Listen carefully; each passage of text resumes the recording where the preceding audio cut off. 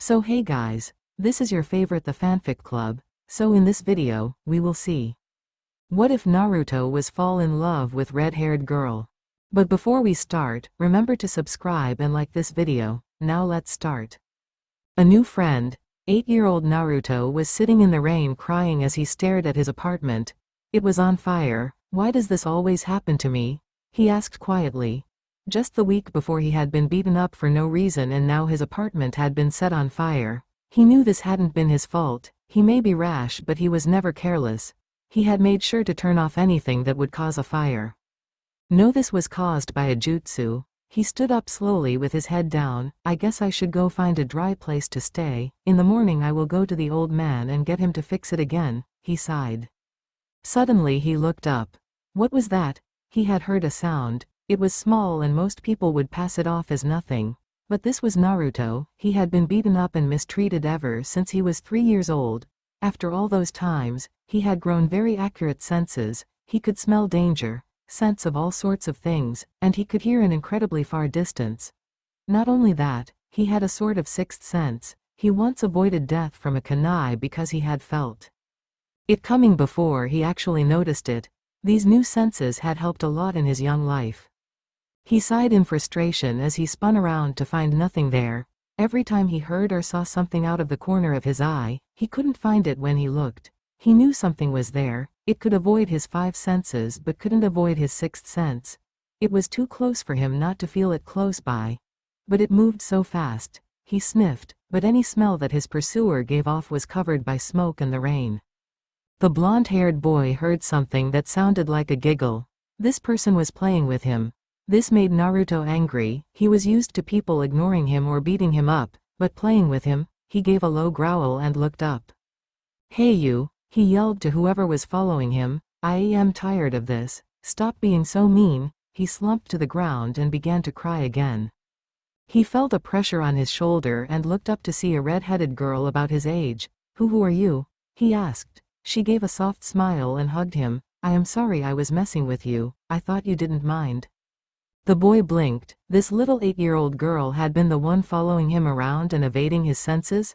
That was impossible. She would have had to be a better ninja than the ones of the village. Even they couldn't hide from him for very long. He was even more surprised by her hug. No one had ever hugged him before. All he could do was sit there and let the girl hold him. After a little while she let go of him and took his hand. Come on, I know a place you can stay until your place is fixed. Naruto nodded and let her lead him. He didn't know why but he trusted her. They soon ended up in an old shack. The floor was piled with hay. She smiled and plopped down on the hay and looked at him. Sit down, she said and patted next to her. He sighed and sat next to her. Why are you doing this? He asked quietly. Won't your parents get mad you are around me? She giggled and shook her head. No, I don't have any parents, she said, catching the blonde by surprise. Oh, I am sorry, he said softly. Don't be, she said smiling. I didn't know them. They left me alone a week after I was born. Naruto blinked and shook his head. Okay, he said. What is your name? Her smile faltered as she thought. Well, you can call me Q, she said, and her smile returned. My name is Q. He gave her a bright smile. My name is Naruto Uzumaki, he said, and I am going to be the Hokage once I get ninja training. Q nodded. That is a good dream, she said. What is your dream? Naruto asked. My dream, she said. Well, I guess it would be to get a cute blonde-haired boy to like me and be my boyfriend. Her face had turned a little red. Naruto was thoughtful. Do I know him? He asked dumbly. Or maybe I have seen him? She gave a laugh. No, silly, she said. I am talking about you. Now it was his turn to become red. Me? He asked, looking into her eyes for the first time. He noticed that she had ruby red eyes. Yep, she said happily. You? Naruto sat there for a few seconds and then fainted. Q shook her head. Boys, she said and curled up against him. I am sorry you had a bad life, Naruto, she said quietly as she closed her eyes. I am sorry of the problems I have caused you. Her hand trailed under his shirt and onto his stomach to look at the small scar on it. Because of this I am able to talk to you and be with you. She giggled. Geez, I can't believe my human body has returned to its young form.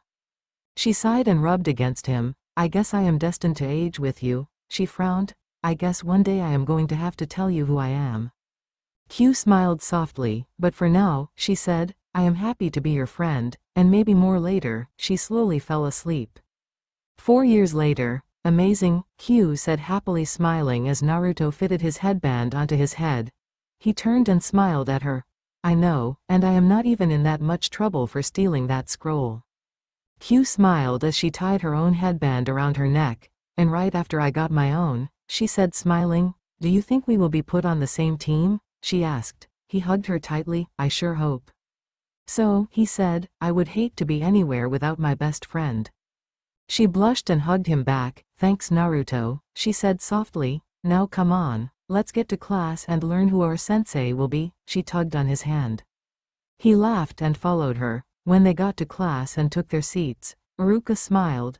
All right everyone, it is time to assign you to your teams. He smiled. All right, Team 7 is Naruto Uzumaki, Sakura Haruno. At this, Naruto gave a cry of joy while Sakura put her head down in sadness. Sasuke Uchiha. This time it was Sakura's cry of joy and Naruto put his head down in sadness, but Q was there and patted his head. It is okay, Naruto-kun, she whispered, earning a smile from him. And, Iruka said, stretching the word, annoyed at being interrupted, Q-ubi. This time both Naruto and Q jumped up with cries of joy and hugging each other. Naruto smiled brightly. This is great, my best friend and the girl I like all in one team. He turned to address his newest team members. This ended up with Naruto close to Sasuke. Another student accidentally hit Naruto and he fell forward. Hey Naruto, Q had moved in front of him to talk to him when he fell forward. And their lips met. Q shot back across the room, blushing furiously. Oh my god. Oh my god. Naruto and I kissed. She blinked. Why the hell am I acting like a love-struck teenager? And then she remembered, I am a love-struck teenager. Well, almost. Teenager. Naruto was blushing too. Her lips felt nice, he thought, smiling softly, then shook his head as Sakura hit him over the head. Naruto. She yelled, how dare you take advantage of a girl like that? What if that had been her first kiss? She said, thinking it might have not been. Q was a very attractive girl with her wild red hair, ruby red eyes, and full lips. Though she only had started to develop in the chest area, WHCH annoyed Q greatly, though they didn't know that, she still proved to make most of the boys drool. Naruto rubbed his head as Q stopped Sakura from hitting him again. It is okay, Sakura-san, I don't mind. She gave a small smile. Naruto isn't that bad of a kisser. This statement caused said boy to blush even more. Thank you, Q-chan, he said. She smiled and sat next to him to wait for their sensei. A couple of hours later they were still sitting there and Naruto growled in frustration. Geez, this guy is late. Everyone else's senseis showed up and picked them up at the right time. He grinned as he lifted an eraser and put it in the door. Well, when he does show up then he will get a big surprise. Sorry I am late. A white-haired man opened the door and the eraser fell onto his head. He looked around and saw a red-haired girl and a blonde laughing.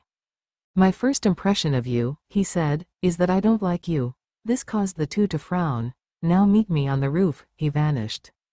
Naruto's face turned red with anger. What the hell was that? He asked. He comes in late and then goes off. He sighed. Come on, Q-chan. She smiled and followed him out. When they were on the roof, they learned about each other. All they learned about their sensei was that his name was Kakashi Hatake. He noticed that Q hadn't spoken. And who are you? He asked, intrigued that there were 4 team members while there was usually only 3.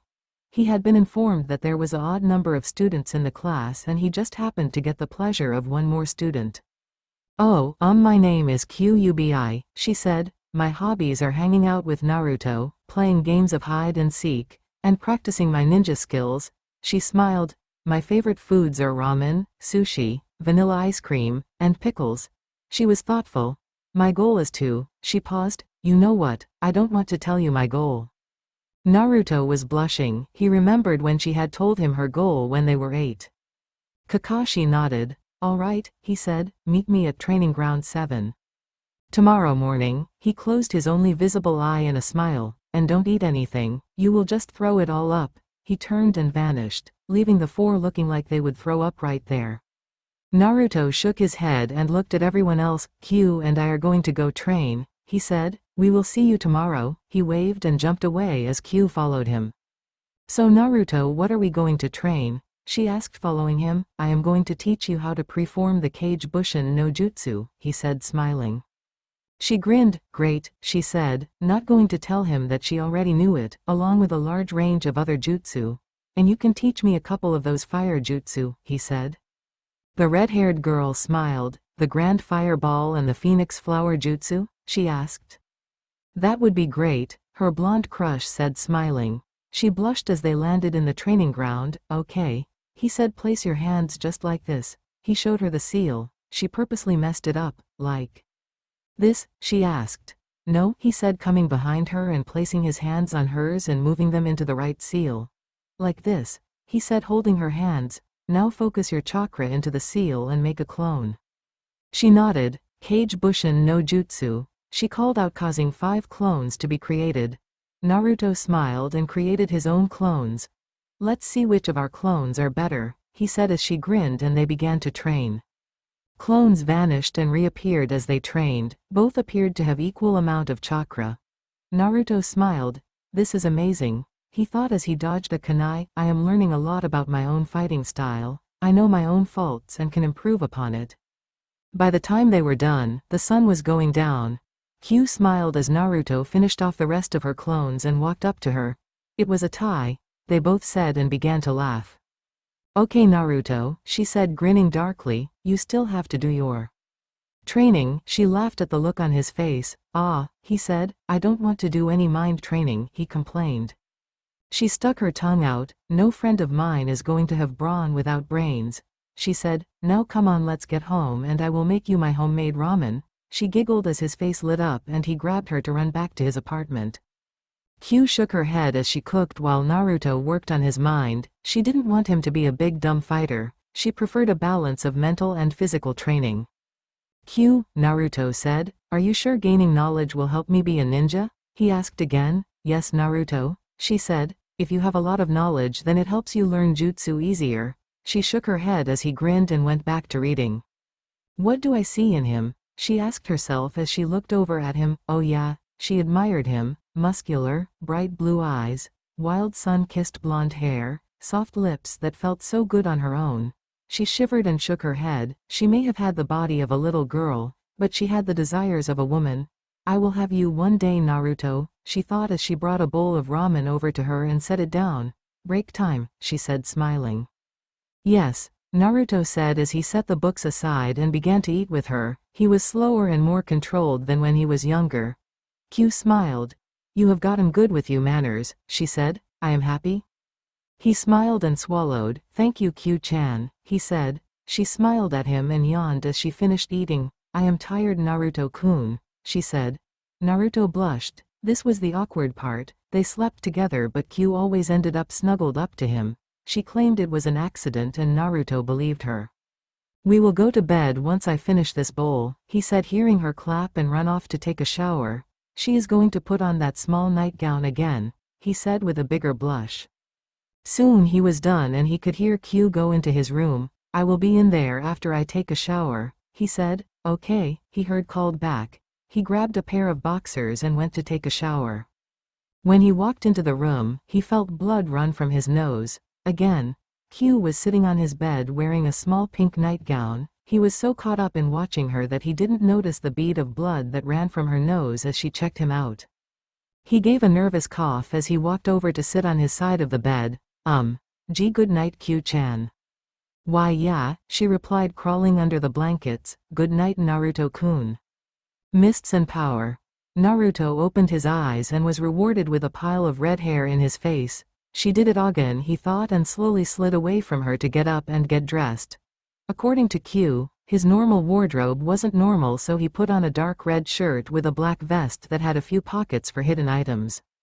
He then slipped on a pair of black pants that were tight around the waist and got a little looser as they moved down the legs. Lastly, he pulled on a pair of black shoes. He decided that these were definitely more comfortable than his sandals. He did a few stretches and ran his fingers through his hair to pull out any knots. Wow, you look handsome, he heard from the hallway and turned to see Q standing there. You bought them for me, he said. She smiled and moved to get dressed. I know, and you look a whole lot better, he heard from his room. The blonde shook his head and looked at the clock. It is almost time to go. He called making some instant ramen. He grinned as he ate when he heard her yell at him for rushing. Oh come on, you will look beautiful no matter what you do, he said and smiled when she became quiet. She soon came out wearing black pants like Naruto, a black shirt, and a pair of black shoes. I don't need more than this, she said smiling. He laughed as he finished eating. They walked out and headed to the training ground. They both almost broke out laughing when they saw Sakura's reaction to the way Naruto was dressed. Naruto, she said staring at him, you look good. Sakura blinked as she complimented the most annoying boy she had known. Naruto smiled. Thank you Sakura-chan, he said as he and Q stood next to them and waited for their sensei. As they all had expected, Kakashi was late and made up some weird, stupid excuse about why he was late. Even though he didn't show it, Kakashi was surprised at the way Naruto was dressed. Alright, I am going to give you a test, he started. As Kakashi explained the test, Naruto and Q talked. Okay Naruto-kun, it seems that we need to get the bells, Naruto nodded, and from what he has said, he wants us to come at him one at a time, but that is wrong, he actually wants us to work together. Q smiled and was a little amazed that Naruto had figured it out. Great job, she said, see those mental training times help, Naruto blushed, okay, so Kage Bushin, he asked, she nodded, sounds good, and that is pretty much it, Kakashi said pulling his favorite book out, start. Naruto and Q both preformed a seal. Kage Bushin no Jutsu, they called. Kakashi watched them, 2 clones of Naruto and 4 clones of Q. Interesting strategy. He blocked and dispersed the first 2 clones.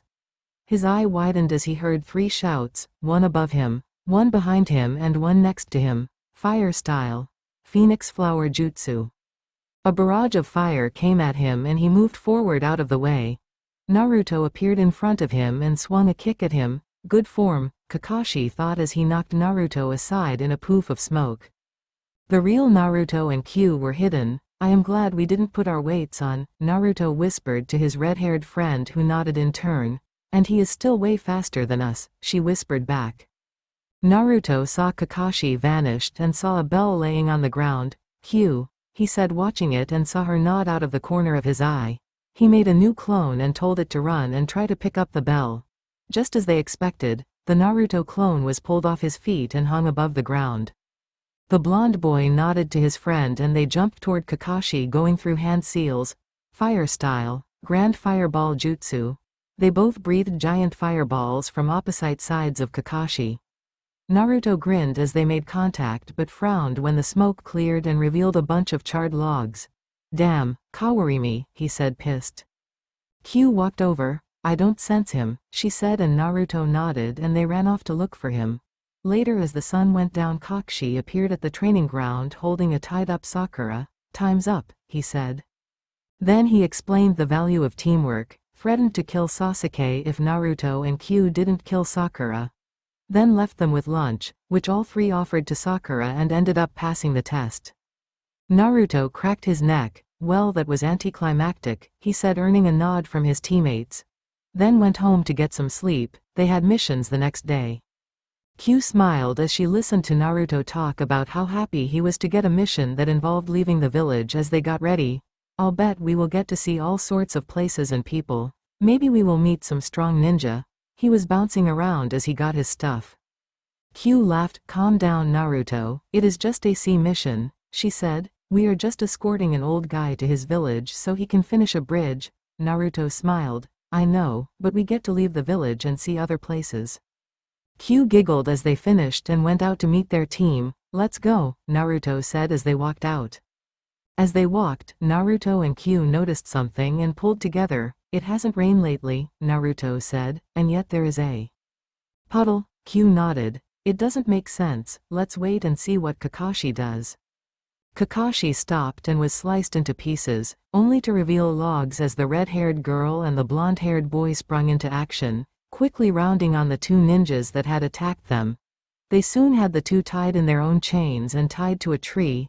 "Good job, you two," Kakashi said, appearing. He had been waiting to see how his new pupils had reacted and would have jumped in before they could be seriously hurt. Naruto grinned as Q nodded. "Just dumb luck," they heard from behind them. Naruto turned and rounded on the boy. "What did you say, Sasuke-tem?" he said, getting in Sasuke's face. The Uchiha pushed him away. "I said it was just dumb luck, Dobi," he said, grinning. Naruto huffed and turned away. "Stuck up ass," he mumbled. Q giggled and hugged him.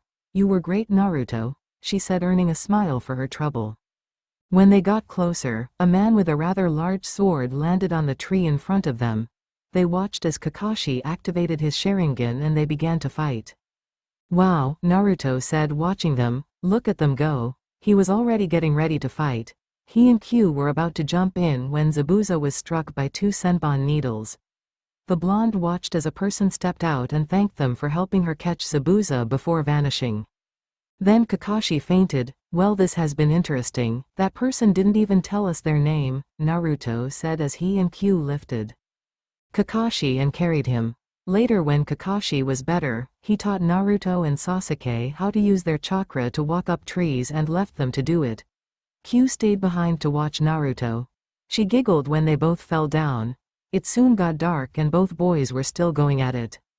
While Sasuke left to get some rest, Naruto stayed and continued to try to reach the top of the tree. "You can go get some sleep, Q-chan," he said, seeing her eyes droop. She nodded and thanked him before leaving. She didn't sleep well. Naruto met Haku the next morning and learned a little about her. Soon Zabuza showed up at the bridge and Naruto arrived a few minutes early and in a stroke of idiocy snuck into Haku's Icejutsu to help Sasuke.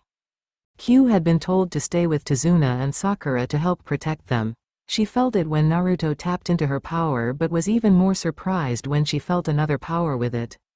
The blonde's hair had grown wild as he stood up and showed off his glowing red slitted eyes. He felt the power flow into him and doubled over in pain as he felt his eyes start to hurt.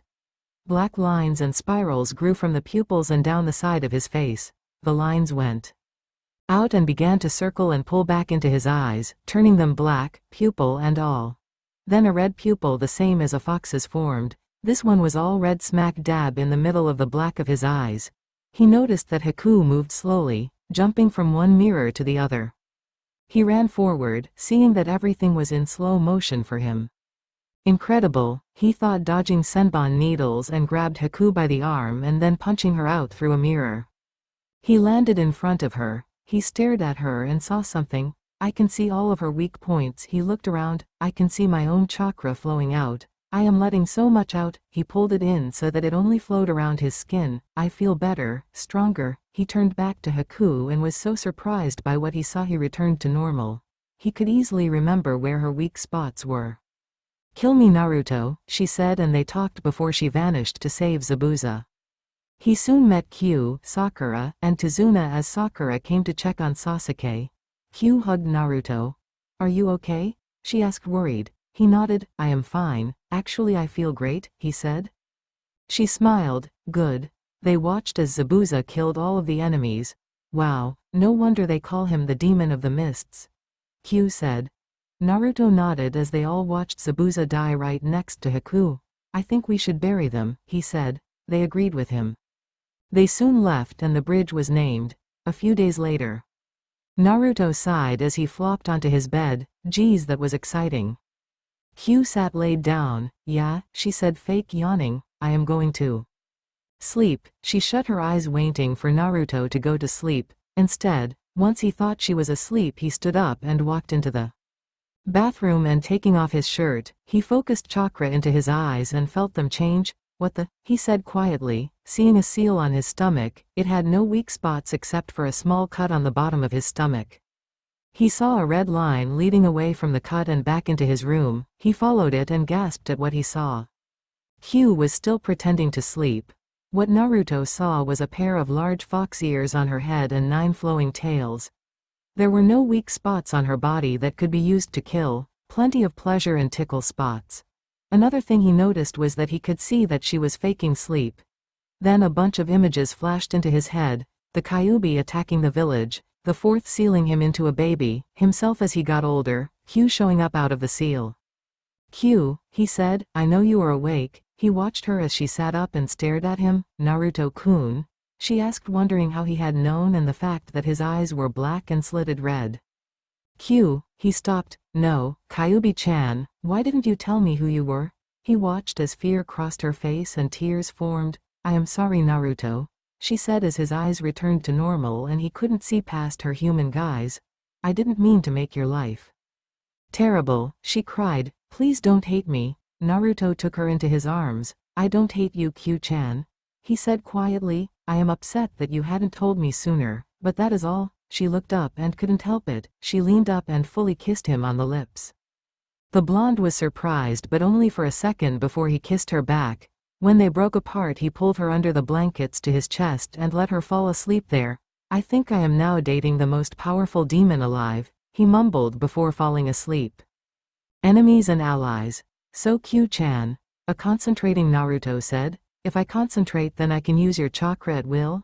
He had pinned it down to just the basic concept, while in actuality he needed to focus and draw the chakra from the sleeping fox form that lay inside him. His red-haired girlfriend shook her head. That is the basic part, she said and smiled. We will do this later. She bit her thumb and went through a series of hand seals before slamming her hand down onto the ground. Summoning jutsu, she said as smoke appeared in front of her. Naruto was amazed at what had appeared in front of them. A small black fox with a scroll around its neck hanging by a chain. Q smiled. Hello, Naitofakusu, she said quietly. The fox looked up at her. Oh, Kyubi-sama, he said, bowing low. How may I help you? The female demon shook her head. Call me Q here, she said, and I would like to give the summoning contract to Naruto too.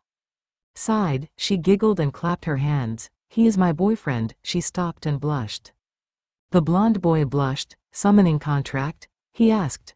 Naitofakusu turned to him. Yes, it is the contract that allows you to summon foxes, he said, dropping the scroll in front of Naruto. His red-haired vixen walked up. Now Naruto-kun, you need to write your name, in blood, under my name. She smiled. I created the contract, so I am allowed to let you use it. Naruto nodded and bit his thumb before writing his name. The dark fox nodded and the scroll snapped up. That is all there is to it, he said.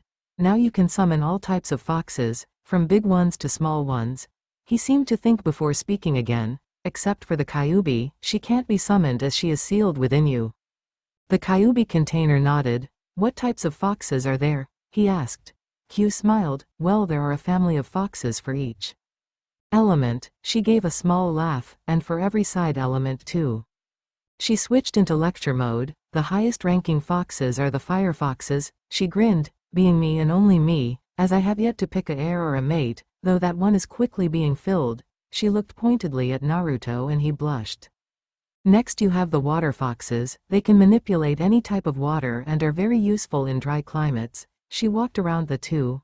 Then come the wind foxes. They control any type of air. Some can even suck the air right out of an area and make a vacuum. She grinned. Last but not least there are the earth foxes. They can create earthquakes or move any type of earth, sand, marble, diamond. Naruto smiled at all of this new information. What about the side elements? He asked. Q smiled. He was very curious all the time now. Well, you have them too, she said. The lightning foxes, the dark foxes, both who are great messengers as they can travel to places either hidden or quickly. She watched as Naruto ate this up. Ice foxes branched off from water foxes. They specialize in cooling things and can cause great winters. She hugged him and snuggled close. You also have the special foxes. They specialize in bloodlines, but they are stubborn and you won't be able to summon them until you are fully able to control my power.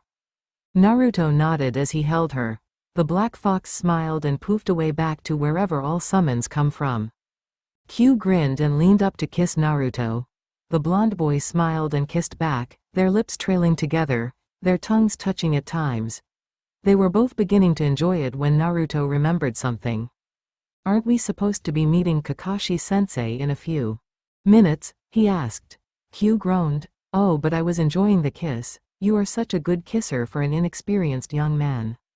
The blonde blushed. Why yeah, he said, it is easy to learn. He stood up with her and they both headed off toward the training grounds. They were surprised to find Kakashi already there. What is up, Kakashi-sensei? Naruto asked. I am glad you asked. Naruto, Kakashi began to address the entire team. In 2 weeks the Chunin exams will begin. He gave an eye smile. This exam will test your attributes as a ninja of the Leaf Village. You will be pitted against your fellow Leaf Nin and ninjas from the other villages. He saw Naruto grin and knew he would come to the test. Now if you feel that you aren't ready, then don't show up at the testing center on the day of the first exam. You won't be judged and will be allowed to take it again next year. He watched them all. He saw stubbornness in both Sasuke's face. In Sakura's he saw fear and doubt, and in Kyu's and Naruto's he saw excitement. He turned away. I hope to see you all in 2 weeks. Train well. He waved and vanished in a poof of smoke. Naruto and Kyu smiled. Let's go train, Kyu said, taking his hand and leading him away. Okay Kyu-chan. He said, knowing that he needed to work on his new bloodline and to learn how to summon. On their way home they heard Konohamaru calling for help. They quickly rushed over to see a boy with a painted face and all black clothing holding the young boy by the scarf. Naruto noticed that he had a large wrap on his back and, by using his bloodline, could see that the boy was actually a puppet and the real one was in the wrap. Let Konohamaru go, he called. The boy looked at him and threw Konohamaru at him. Naruto rushed forward and caught him. Thanks Naruto, he said as Naruto set him down. Hey, what is your problem, picking on a defenseless kid? The boy turned away. Get lost punk, he said and began to walk away. A rock hit him in the back of the head. Naruto looked up and saw Sasuke standing on the branch of a tree. What the?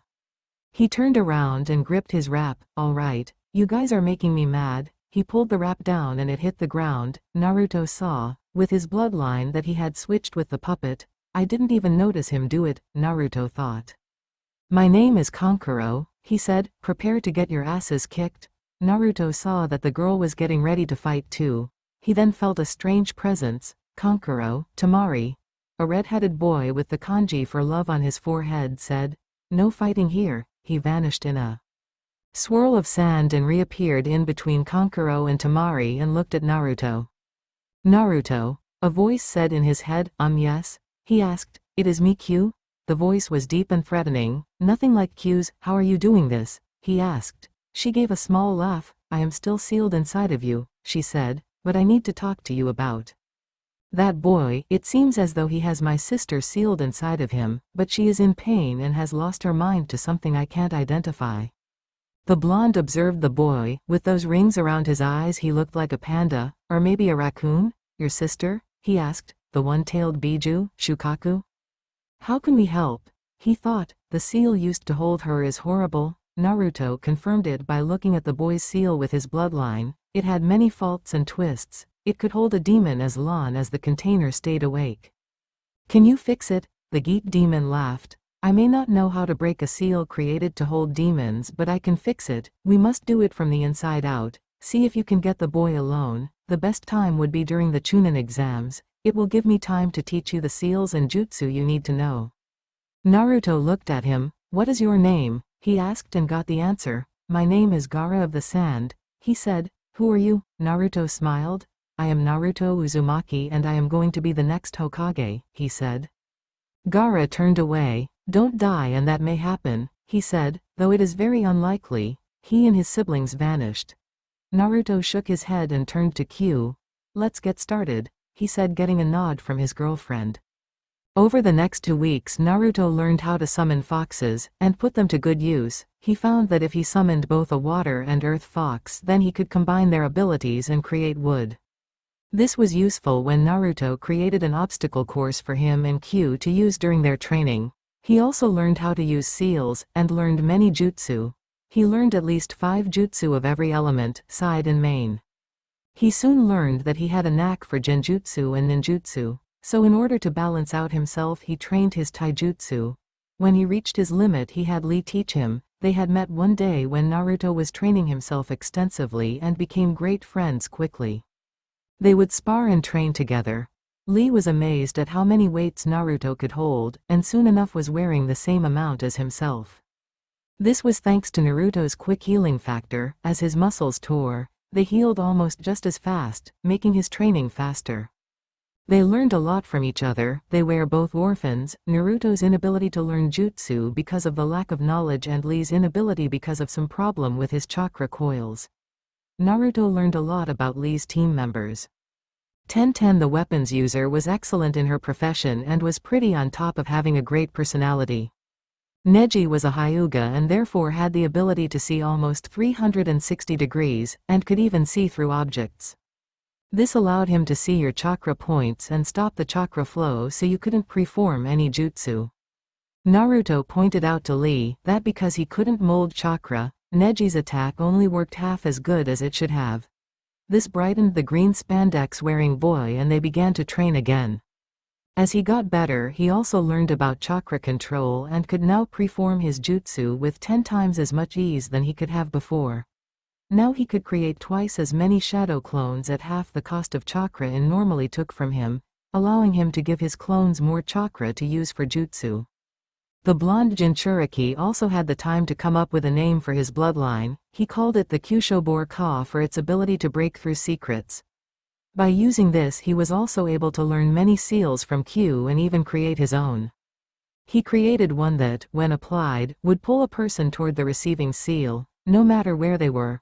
After a few tests, and a lot of pains, he had finally made it where the seal wouldn't try to pull someone through an obstacle and would avoid anything that didn't have his seal on it. Naruto went flying through the air toward the opposite side of his home, but before he hit the wall with the glowing seal on it he stopped and returned the opposite direction. He continued to bounce back and forth between the two seals before, with one hand seal, he deleted them.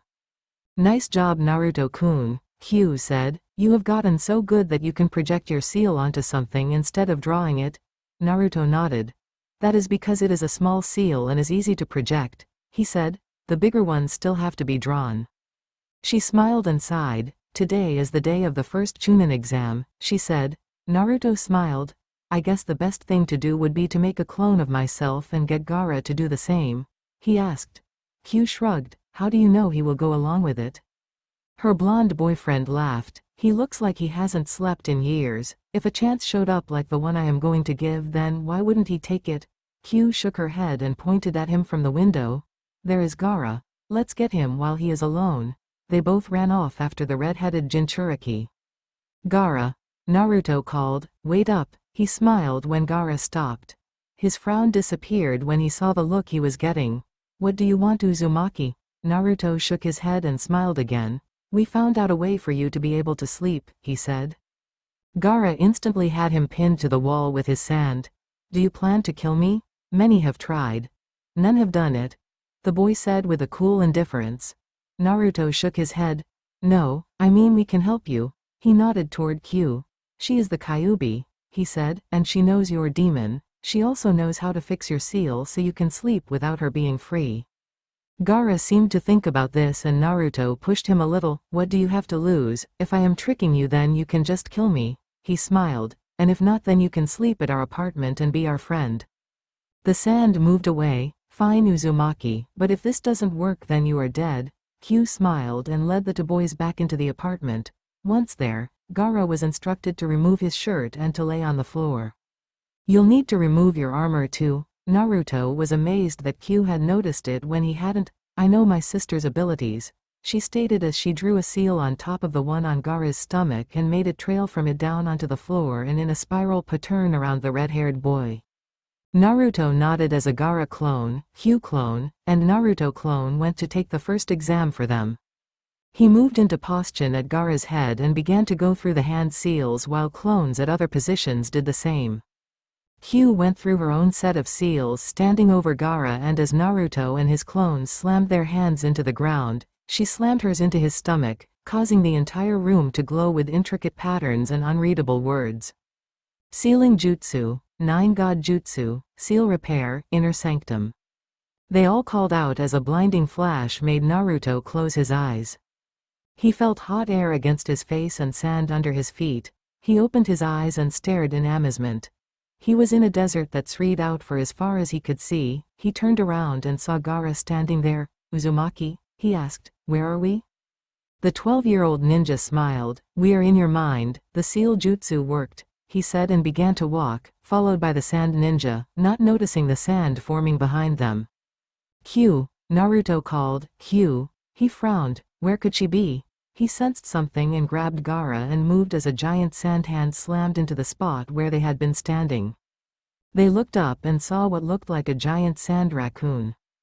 Gaara, Naruto said, we have to. He froze when he saw Gaara. Gaara, with a scared look on his face. Shukaku, the frightened boy said. What? Naruto said, that is Shukaku. He jumped out of the way of another attack. He quickly began forming hand seals. Wind style. Desert storm. The wind picked up and blew the giant sand raccoon to pieces. Through all the swirling sand he saw, in the middle of Shukaku's body, a small sphere holding what looked like a girl's body. Gaara, he said, keep him busy. Naruto was sure that the creature he was fighting was male and something totally different than a raccoon demon. He created clones and began preforming hand seals while Gaara did his best to fight. He moved the sand to block an attack and was surprised when it moved away and he got hit. A clone caught him and was destroyed as the sand pummeled him down. Gaara, Naruto yelled as his new friend was buried. This is your mind, you have the power to fight. Back, there was a rumble as Gaara came out of the sand with it forming around him. Uzumaki is right, he said as he got bigger and turned into a copy of Shukaku. This is my mind. A huge tidal wave of sand came down and slammed into Shukaku, knocking the creature back. This time Naruto saw the sphere and the girl clearly. Gaara, he called, grab that sphere. The sand wrapped around it and pulled it to the Gaara, Shukaku look-alike, keep it with you. He slammed his hand into the ground as the clones did too. Sealing Jutsu, 9 God Jutsu, Seal Repair, Outer Sanctum. The ground shook as the sand moved and the sand Shukaku fell apart each time it tried to reform. It turned its cold eyes on Naruto. I will kill you, it roared as it moved along the ground toward him. No, I am sending you to hell, Naruto said, moving through the second stage of the seal. Shinigami's Punishment. Gates of Hell Jutsu. The creature's eyes widened as it was pulled through a black hole that had appeared in the sky. It sucked the soul away and let the sand drop to the ground. Naruto smiled and turned to Gaara, who was human again and was holding the girl. As he got closer he saw that she had sand-colored hair, and little black rings around her closed eyes. He also noticed she had one ringed tail. Gaara looked up at him. Who is this? He asked. The blonde smiled. She is the real Shukaku. What we faced was the evil part. The corrupted seal created that monster and shut her off from everything. It took her name and title. He watched the redhead take this all in. So I can sleep? He asked. Naruto laughed. Yes, he said, you can sleep. Then he was kicked out of Gaara's mind to open his eyes in his apartment. It went well, Q said, smiling as she set Gaara next to the sleeping girl, who he knew was Shukaku from the dark rings around her eyes. Yes, it did, Naruto said, smiling. Q giggled. It is nice to have my little Shuki back. Naruto chuckled. Shuki? He asked. His red-headed girl hit him lightly. It is my nickname for her, and she happens to like it. Her boyfriend laughed. Okay, he said, so we have 2 new friends to add to our group. He stopped and blinked. And we passed the first Chunin exam. He smiled, then looked at Shuki. She will have to wait until next year before she can try to become Chunin. She shrugged. She won't mind. When she wakes up she will just be happy to be awake. Naruto laughed again. How ironic. She has been asleep for 12 years and he has been awake for 12 years. They have a lot to talk about. She giggled. Yep, now let's go out and get some ramen. Naruto leapt up and led her out to the ramen stand.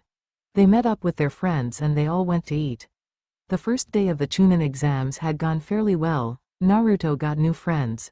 Gaara finally got some sleep, and the newest member, Shuki, or better known as Shukaku, is free to be with her sister, and maybe find a love interest in her container as well. Naruto's new jutsu and Orochimaru's pain. Naruto walked toward the forest of death with his new friends and Q, Gaara, Shuki, and strangely Temari and Kankuro. Naruto just thought they were scared of their brother because he was letting more people around him, and earlier that morning when they found him, he had a girl hugging him. Then they got hugged. Scared them silly. Flashback. Naruto yawned as he sat up, carefully moving Q off of him. He walked into the living room to find two pairs of eyes staring at him. "Ah," he said, jumping a little. "Gaara and Shuki, you guys are up already?" Gaara shrugged. "I woke up and this girl was laying on me." Shuki blushed and looked away. The blonde laughed. "Yeah, those demons can cuddle up to you in their sleep if you are not careful." He smiled, "But it is not all that bad. It is actually quite comfortable." The redhead shook his head. "I never said I didn't enjoy it, just a little surprised is all," he said. "I have never had a girl lay anywhere near me." His new friend nodded. "Until I was 8 I never knew it," he said, and then Q showed up. Shuki looked at Gaara. "Can I hug you?" she asked in a small voice. The boy looked at Naruto with a question, sign of affection between friends or family, he said. Gaara looked back at the raccoon demon. "Sure," he said, and she wrapped him in a tight hug. There was a knock at the door and Naruto went to answer it. He found a brother and a sister looking for their little brother. "Oh yeah, he is in the living room," he said as they walked around him. About 5 minutes later there was a scream, and when Naruto ran in there he found Gaara hugging his siblings. Naruto about fell out laughing at the expressions.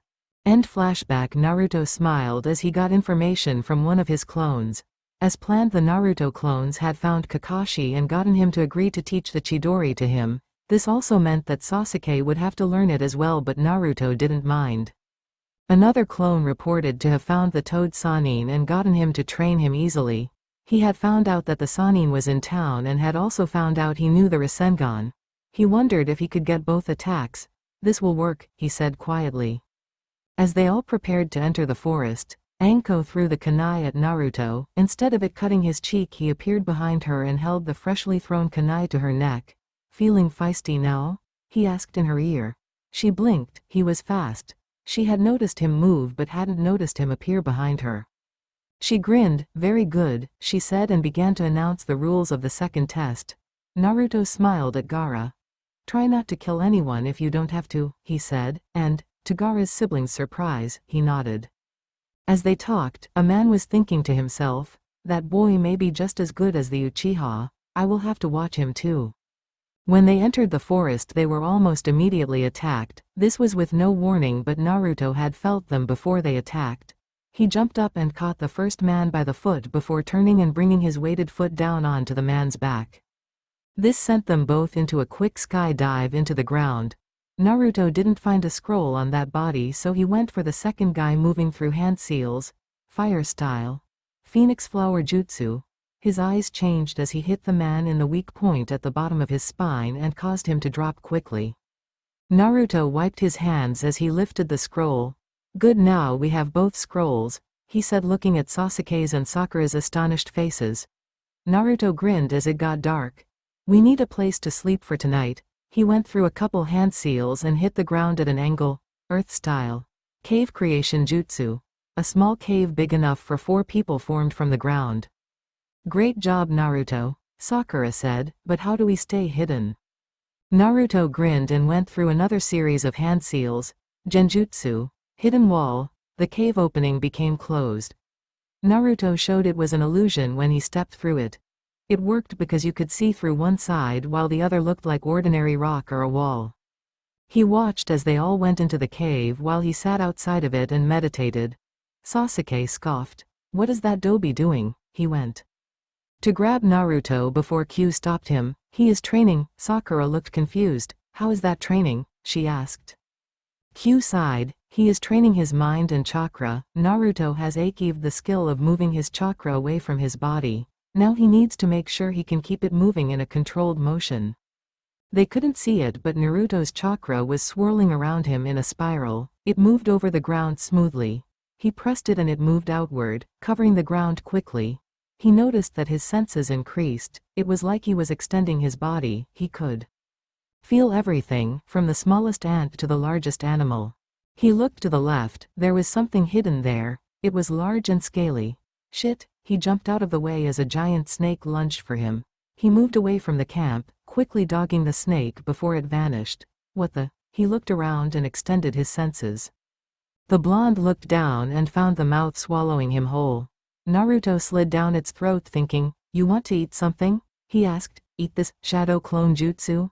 The snake expanded until it exploded, revealing a bloody Naruto. He spat a piece out of his mouth. He bit off more than he could chew. He grinned and began to walk back to the camp. While he walked, his friends were having trouble of their own. Sasuke was being smacked around by a grass nin and Sakura was hurt, leaving Q to take care of her. Hidden beneath his guise, Orochimaru knocked the Uchiha away and looked around. Where is the little blonde brat? He thought, I am sure he is good enough to beat that low-class snake. I just needed him out of the way for a little. While he grinned and extended his neck and bit Sasuke on the neck, he set the scroll on fire and walked away. He will come to me for power, he thought before he was hit in the side of the head by a kick. Naruto stood a few feet from him and made a shadow clone. Let's go. The rushed at him with a surprising amount of speed. He dodged and moved away to get some distance. That was before he heard a call from behind him coming from two people. Fire style, twin grand fireball. Two giant fireballs rushed toward him. When he tried to dodge, two Naruto clones jumped up and held him as the fireballs encompassed them. The blonde boy grinned. Got him, he said and blinked as Orochimaru stood up, shedding his burnt skin. No way. My turn, the snake Sannin said as he jumped toward Naruto and kicked him away. He coughed as he slammed into a tree. Damn, that is one hard kick. He grunted as he was flung forward. As he flew, he turned around and saw the Sannin stepping out of the tree. He growled low and remembered his training to learn how to use Q's chakra. Flashback, Naruto, you must draw my chakra from the depths of your mind, Q said, sitting away from him. He sighed and threw his hands up. I can't do it, he said. The redhead hit him. Naruto-kun, you have to try, she said. Try to find your way to do it. End flashback. He sighed and placed his hands together. He closed his eyes only to open them wide as he figured out what to do. Instead of looking for it, I should feel it. He expanded his chakra and pulled it into his body. He ignored the rush of his blood and the beat of his heart and went deeper into his subconscious. There is where he found it, the large source of chakra in his body. I will just draw a small bit, he said and pulled it out. His eyes turned red and he focused them on Orochimaru, who was racing toward him. Naruto growled and rushed toward the Snake Master. You are not going to beat me, the man crowed. I am years your better. He dodged a swipe from Naruto's extended claws. Naruto grinned. It won't stop me from trying, he said and was knocked back. This boy was strong, terribly strong. He would prove to be an excellent ally if he joined him. The snake Sannin gave a mental sigh. He doubted this boy was as power-crazed as his raven-haired teammate and would never leave his village willingly. Guess I will just have to kill you then. He lunged forward and saw Naruto grinning. What are you so happy about? I am going to kill you. Naruto laughed. His clones had just dispersed themselves and he learned everything they did. He had an idea for a new jutsu. He created a clone and started to go through hand seals. When he finished, he held his forearm and put his palm upwards. Chidori, he said and nodded to the clone, and it began to rapidly move its hands above the Chidori, causing it to spin and twist. Rasengan. The two attacks melded and clashed and Naruto grunted with the effort of keeping it together. It is incomplete, but I can perfect it later, he said. It will work just fine in this situation. He began to run forward, quickly picking up speed. When he reached Orochimaru, he called out the name of the attack as he thrusted it into the Sannin's chest. Rasadori. The attack began to twist and pull at the man's chest as it bored into it, ripping it to pieces with both the forces of wind and lightning. The old ninja actually screamed in pain as the attack spun him counterclockwise, then sent him flying away at a speed near Lee's after activating 4 gates. Naruto groaned as he dropped to the ground. Naruto, Q said as she dropped next to him and held his head in her lap. Are you okay? She asked. He held up his thumb, just a little. Exhausted, he said. That Rasadori sure takes a lot out of me. I'd say so, she said. You are glad it worked. If it had failed, then it would have exploded on you. Naruto laughed. It almost did, he said. It was your chakra that kept it stable long enough for me to use it. He kissed her hand. She giggled and created a clone to help her carry him back to their cave. Sakura beamed when she saw them. Naruto, she said from her place taking care of Sasuke. That was amazing. Naruto nodded as much as he could as he was laid down. He quickly fell asleep. Q sighed softly. You really love him, don't you? Sakura asked. Q smiled. Yeah, I have known him for as long as I have known him, she said. That is better than my stupid little crush on Sasuke, Sakura said sadly. He just ignores me all the time, and I guess I started liking him because all the other girls liked him. Q nodded. That is USU Sally how it starts, she smiled, but just keep working on him and I am sure he will return your feelings, she said, getting the pink-headed girl to smile. Thanks Q, she said quietly. You are a good friend, the redhead nodded. I try to be, she said as they talked about what attracted them to their love interests. Q said it was Naruto's sweet attitude. Sakura said it was Sasuke's bad attitude. Q liked Naruto's bright blue eyes and his sun-kissed hair, his warm body as they lied together on the bed. This had Sakura blushing with embarrassment and anger. Sasuke actually had very little traits that were good for him. His hair was shaped like a duck's butt, his eyes were like two black coals. He was horrible to everyone because he thought he was better than them. None of the guys could see why the girls liked him. Maybe it was some kind of girl's instinct that made them like to be treated badly. Maybe they thought they could change him. Only the maker of women could understand how they thought. The next morning found them peacefully walking into the tower. Sasuke had recovered with a small mark that looked like the marks in his Sharingan. Naruto smiled when he saw his Sand Nin friends while Q went to hug her sister.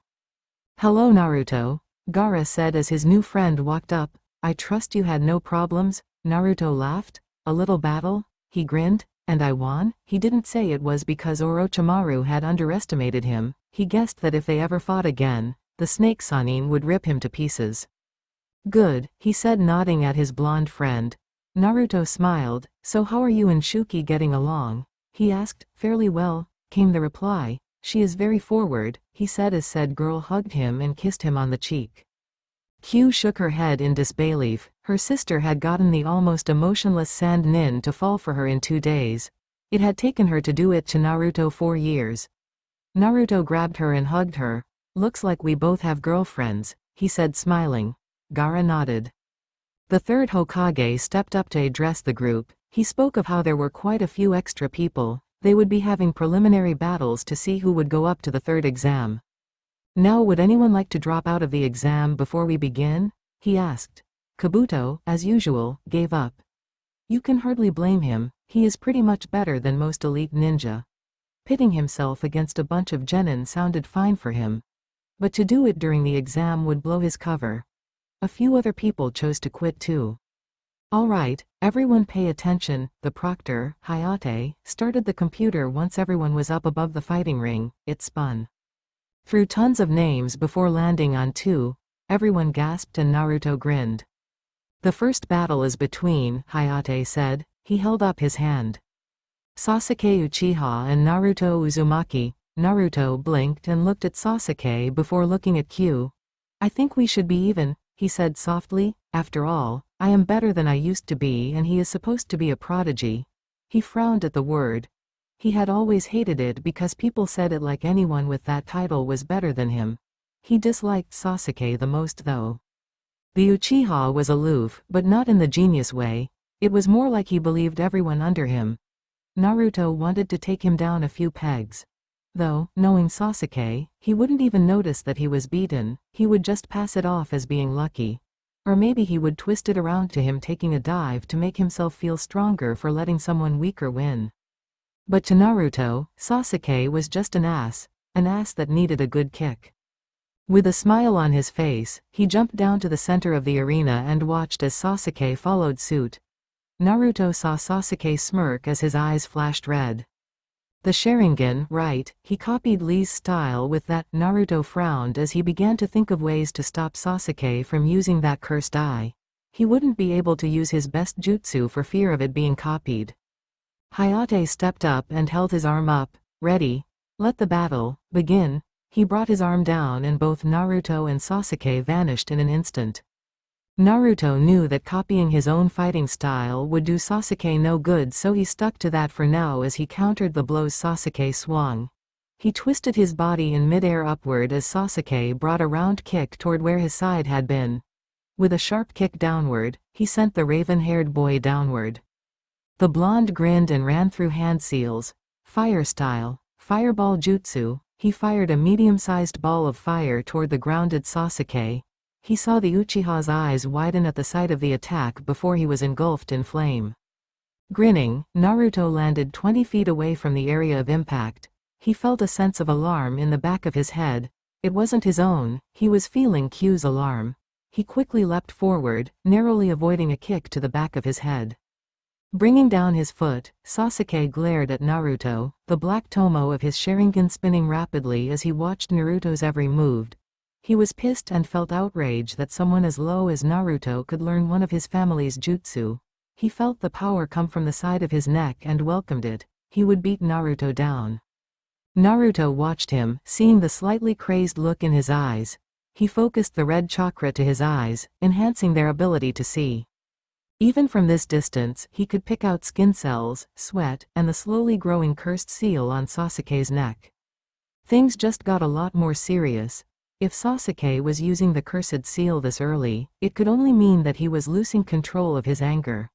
Naruto looked to Q for permission to use her power. She had once told him that there would be a time when he never needed to ask her for the power.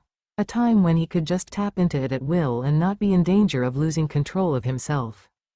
While she was a calm and level-headed creature, it was her chakra that was the dangerous one. It was wild and unstable, tapping into Naruto's anger and beating at his will. It made him but a slave to his will if he let it. Or if she did, but she would never let that happen. Of course, in the first few months of her capture, she had thought of forcing all of her chakra out into the boy to make him the monster the villagers feared. She knew that it served no purpose other than feeding her anger at being sealed into another body and had let her anger go. She knew what anger could do, so she kept a tight leash on her power and made sure Naruto didn't try to grab at it and accidentally use too much. She knew the dangers. Eventually, he would be able to handle more power, but for now, she only gave him enough to barely beat his opponent. The blonde boy smiled when he felt the familiar rush of chakra flow out from his chest. He felt the heightening of his senses, his teeth lengthening slightly and his fingernails becoming sharper. Q had once explained that the transformations he endured when he used her chakra were because they were the beginnings of him taking her form. Obviously, Naruto had freaked out about losing his body, but Q had reassured him that when he was able to fully control her chakra, he would be able to change from the Nine Tails form to his normal form at any time. He would even be able to use the forms between the two. A flash and the two figures struck each other. The other genin could only see blurs as the two fought. Even the older teachers had to focus to keep up with the speed the two used. To Naruto and Sasuke, everything was just moving slower as they threw, received, and dodged blows. Naruto could see that the curse seal had paused in its travel along Sasuke's neck. By looking into his eyes, Naruto could see that the raven-haired Uchiha was holding the cursed seal back by will alone. It was amazing how much of an iron will Sasuke had. Forming a single seal, Naruto created 20 clones to attack Sasuke while he formed his Rasengan. The Rasadori was still too unstable to use and Naruto had too much of Q's chakra rushing through his system to keep it in check. The Rasadori would explode in a second. Sasuke had easily dispatched his clones, but Naruto was ready with the Rasengan. It turned slowly purple as he infused it with Q's chakra. He rushed at the raven-haired boy, preparing to shove the glowing ball directly into his chest. The blonde Jinchuriki had made sure that it would only wound, not kill. While Sasuke didn't know what jutsu Naruto had used, he knew enough not to let it hit him. Using his speed, he vanished and reappeared behind Naruto, striking out with a kick and feeling it connect. His eyes widened as the Naruto he kicked exploded into a puff of smoke. A high-pitched whining filled his ears. He turned with a curse to find Naruto sliding up nearly under him. Rasengan. The blonde boy brought the sphere up and hit Sasuke in the gut, sending his rival spinning high into the air and slamming against the ceiling. Smirking, he looked at Hayate. I think this is over. He felt a wave of chakra from above him and looked up to see Sasuke's arm bubbling. The curse seal had suddenly spread faster when Sasuke was knocked unconscious. Without his will forcing it back, the seal took on a mind of its own, actually adapting to its host's will. With a lunge, Sasuke was thrown toward Naruto. Of course, this is the moment when Naruto's chakra had decided to taper out. Shit, Q cursed and vanished, appearing in front of Naruto flying through a set of complicated hand seals, stopping with her palms thrust out. Seal. Mist spun around them, blocking off the sight of everyone. Even the Hyuga couldn't see into the mist. When they looked, it was like a void in the air. They tried to look in and instead they looked past. Inside of the mist, two large clawed hands were holding the half-malformed Sasuke to the ground. Q seemed to be controlling the hands with her own. Sasuke struggled but couldn't move. Whatever was holding him was incredibly powerful. She bit her lip and let the blood run. Naruto, I need you to preform a summoning jutsu for me, okay? Naruto looked surprised but nodded. He had learned to not question Q when she was serious. Normally she reminded him of a kind of fangirl. Of course she wouldn't hesitate to beat him if he was rude, but most of the time she was fun and willing to goof off with him. He touched the blood on her lip and brushed it onto his hand before running through the seals and slamming his hand down. What appeared was a small green fox. It looked at Q and barked quietly. Naruto watched the two as they spoke in barks, growls, and yips. After a few minutes, the small fox ran over to Sasuke and examined the seal before suddenly biting him on the clean side of his neck. Spider web marks spun out and pushed the seal back into place and seemed to wrap around it. Suddenly, Sasuke's body went limp and Q smiled. Thanks, she said as the small fox poofed away. She looked at Naruto. That was a fox-style suppression seal. It will hold the curse seal back for a while, but it isn't permanent. She released Sasuke and the arms slowly dissipated. I will need to study it and learn the makings of the seal if I am going to get rid of it, or maybe I can change it into a useful mark instead of a dangerous one. She smiled and vanished as the mist did. Hayate looked surprised and walked over to check the raven-haired boy, who a few minutes ago had looked like a monster. He then looked at Naruto. The winner is Naruto Uzumaki, he said softly. He and everyone else were bewildered at what had just happened. 1 minute Sasuke turns into a monster and then Q jumps in, creates a mist, and afterwards Sasuke looks normal. When Naruto returned to his team, they were tending to Sasuke, but he let them. Sasuke needed the attention. If he didn't get that seal worked on, he could become a liability. While Q was examining Sasuke, she looked at Naruto and smiled, blowing him a small kiss. Blushing, he turned to face several other people coming to bug him about the match. Lee wanted to fight him and acted as Lee does. Several of the actual L fighting girls wanted to know about his technique, and the guys wanted to know how he had improved so much since the academy. But even as he talked, Naruto thought about Orochimaru. There was a reason the Sannin was in the village, and it wasn't just to give Sasuke a freaky hickey. With a few goodbyes, he ran off to talk to the Hokage. They needed to be prepared for whatever Orochimaru had in store for them. Naruto sighed as he stood in front of the Hokage. He had constantly tried to explain that Orochimaru was back, but the old man didn't want to believe him. He really couldn't believe that Naruto had defeated his old student. If he had to gauge his own power, he would say that the Snake Sannin would be an even match against him. This was obviously just a cry for attention. He smiled at the young boy. Now Naruto, you don't need to make up stories about being able to beat a legendary Sannin. How would you even have harmed him? I told you, I used a technique I invented by combining the Chidori and Rasengan that I learned from Kakashi and Jiraiya, Naruto said, exasperated. The Rasidori, Sarutobi nodded. A very ingenious idea, but the two attacks would be very unstable and would require a lot of chakra, which I know you have, and a lot of control, which you haven't worked on. But I have, and yes, the attack takes a large amount of control, but I had help controlling it. This caused Sarutobi to raise an eyebrow. Who would be able to help you? He asked. Naruto looked around and then preformed a set of hand seals. Chakra rippled and a bubble of energy surrounded the two of them. The old man was surprised. That jutsu was specifically designed to ensure the privacy of the one who used it and one other person of the user's choice. Oddly enough, it had never been given a name. Perhaps the name itself was private? Naruto sat down. I used the Kyuubi's chakra to contain the destructive energy inside of the attack, he said calmly. This gave Sarutobi a start. Really? I had no idea that you were so well in control of the fox's chakra, he said, sitting up straighter. I'm not. The fox doesn't let me use too much in case I lose control and turn into a monster. The old Hokage was getting more and more surprised. You have spoken with the fox, Naruto? For the last 4 years, the blonde boy nodded. Old man, if I tell you something you must swear under oath jutsu to never ever tell anyone without my permission. This was getting really serious. Sarutobi preformed the necessary hand seals as Naruto followed suit. When both stopped, they bit into their thumbs and let the blood drip onto the desk, mingling together.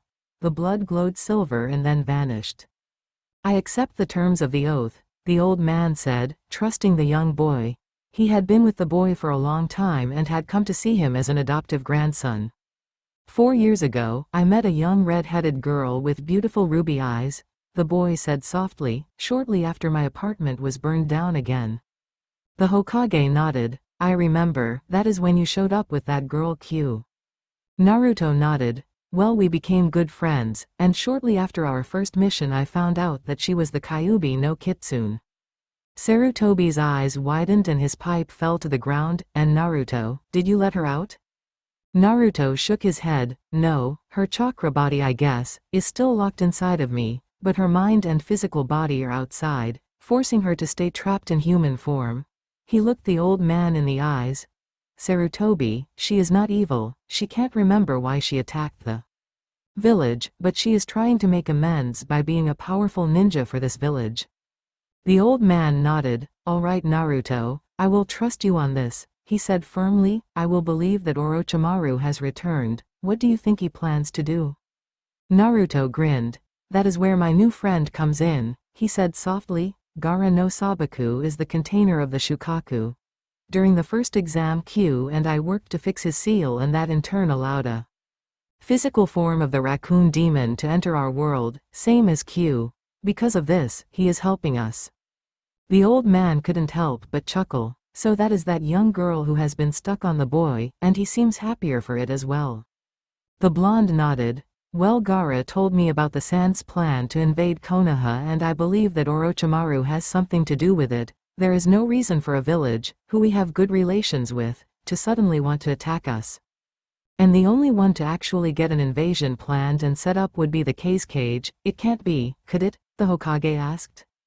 Naruto shrugged. Possibly, either the Cage is working with the Sannin, or the more plausible assumption is that Orochimaru killed the Cage and took his place in order to come here for the exams to both get Sasuke and destroy Konoha.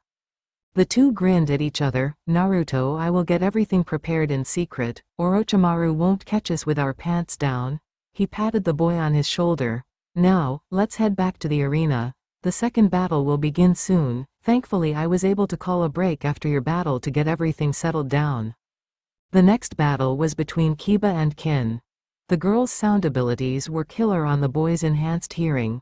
Unluckily for her, she underestimated the boy's dog, thinking of the little puppy as nothing more than a pet. She hadn't even been paying attention and didn't notice a second Kiba slam into her with a Suga, knocking her out cold. Luckily for her, Kiba was a softie on girls and tended to hold back a certain amount of strength depending on what he gauged during the fight. His dog followed his example and did the same thing. So instead of the attack completely cleaving her in half, it only broke 4 or 5 of her ribs. Thank God for medic ninjas. The third battle was between Shikamaru and the male sound ninja with the metal arm, Dosu. It was a poor grouping. The sound ninja needed to get close to the lazy ninja to use the full effects of his jutsu, and Shikamaru was a long-distance fighter. All he had to do was get the other ninja close enough and then trapped him in a shadow possession jutsu. By reaching into his own pouch, he pulled out a plastic kunai, while his enemy pulled out a real one. The battle ended in the sound ninja giving up before the shadow user made him cut his own throat. Hinata was pitted against Neji in the next match. Despite still getting beaten, she actually did some damage to Neji. The young man had barely been able to prevent her from striking his heart point, deflecting it and causing her to strike his stomach point instead. This had the bad effect of giving him a terrible upset stomach, resulting in vomiting and diarrhea. Naruto had laughed his ass off when Neji embarrassed himself in the middle of the arena. The other battles were fairly simple. Zaku vs. Shino, Temari vs. Tenten, Kakuro vs. Tsurugu. Sakura and Ino fought Gaara and Rock Lee respectively. Both gave up at the very beginning of the battle. Sakura gave up when Gaara's sand surrounded her and held her tightly. He wouldn't have crushed her, not anymore anyway. Ino gave up when she couldn't even find Lee. He was so fast. When he did stop, he broke off a piece of the arena floor and crushed it in his bare fist. He didn't want to beat up a girl who couldn't even defend herself. Lee may act a little overboard, but he is a gentleman through and through. Choji fought Akato Yoroi and easily beat him. The guy couldn't get a good grip on him to drain the chubby kid's chakra. Once Choji used his meat tank ability, he completely flattened the chakra drainer. After that they had 2 months to train. Gaara and Naruto were constantly out training with Q and Shuki. Q and Shuki took this time to teach the two boys about combination attacks. The two quickly got the hang of it and found a way to combine their two attacks. When Gaara created certain weapons such as the sand shuriken, Naruto could use fire techniques to superheat the sand and turn them into glass shurikens. Once they hit, or were blocked, they would shatter and change the terrain into a dangerous spot. Another set of training was Gaara learning how to use Shukaku's chakra. Despite popular belief, when using it, Gaara didn't take the form of a sand raccoon. It was interesting. Gaara's change was similar to Naruto's. Gaara's eyes would change to take the form of Shukaku's and his body would be surrounded by a golden-colored aura. His teeth would elongate and the permanent rings around his eyes would grow outwards slightly before dipping down to touch his upper lip. At the point when Gaara was able to train while using the chakra, Naruto joined him and they sparred. They didn't use any ninjutsu or genjutsu. Only taijutsu. It completely leveled the training ground they were in. Gaara was also taught both the Chidori and Rasengan and was currently learning the Rasidori. With the red-headed boy's help, Naruto was quickly perfecting the jutsu. When they didn't train, usually when they were resting and eating ramen, they talked about their lives. The day before the third part of the Chunin exam, Naruto and Gaara were talking about ways to beat Orochimaru. Naruto grinned at his friend. "See, we want to catch him by surprise, so it is good that we interrupt the first battle as fast as we can." The blonde boy had been thinking of this for a while now. The only way he had beaten Orochimaru the first time was by catching him by surprise. Gaara nodded, quietly slurping his noodles. With the Hokage able to help us, it should work. He stopped and looked at his blonde friend. "Naruto. I know, get ready to move on my mark.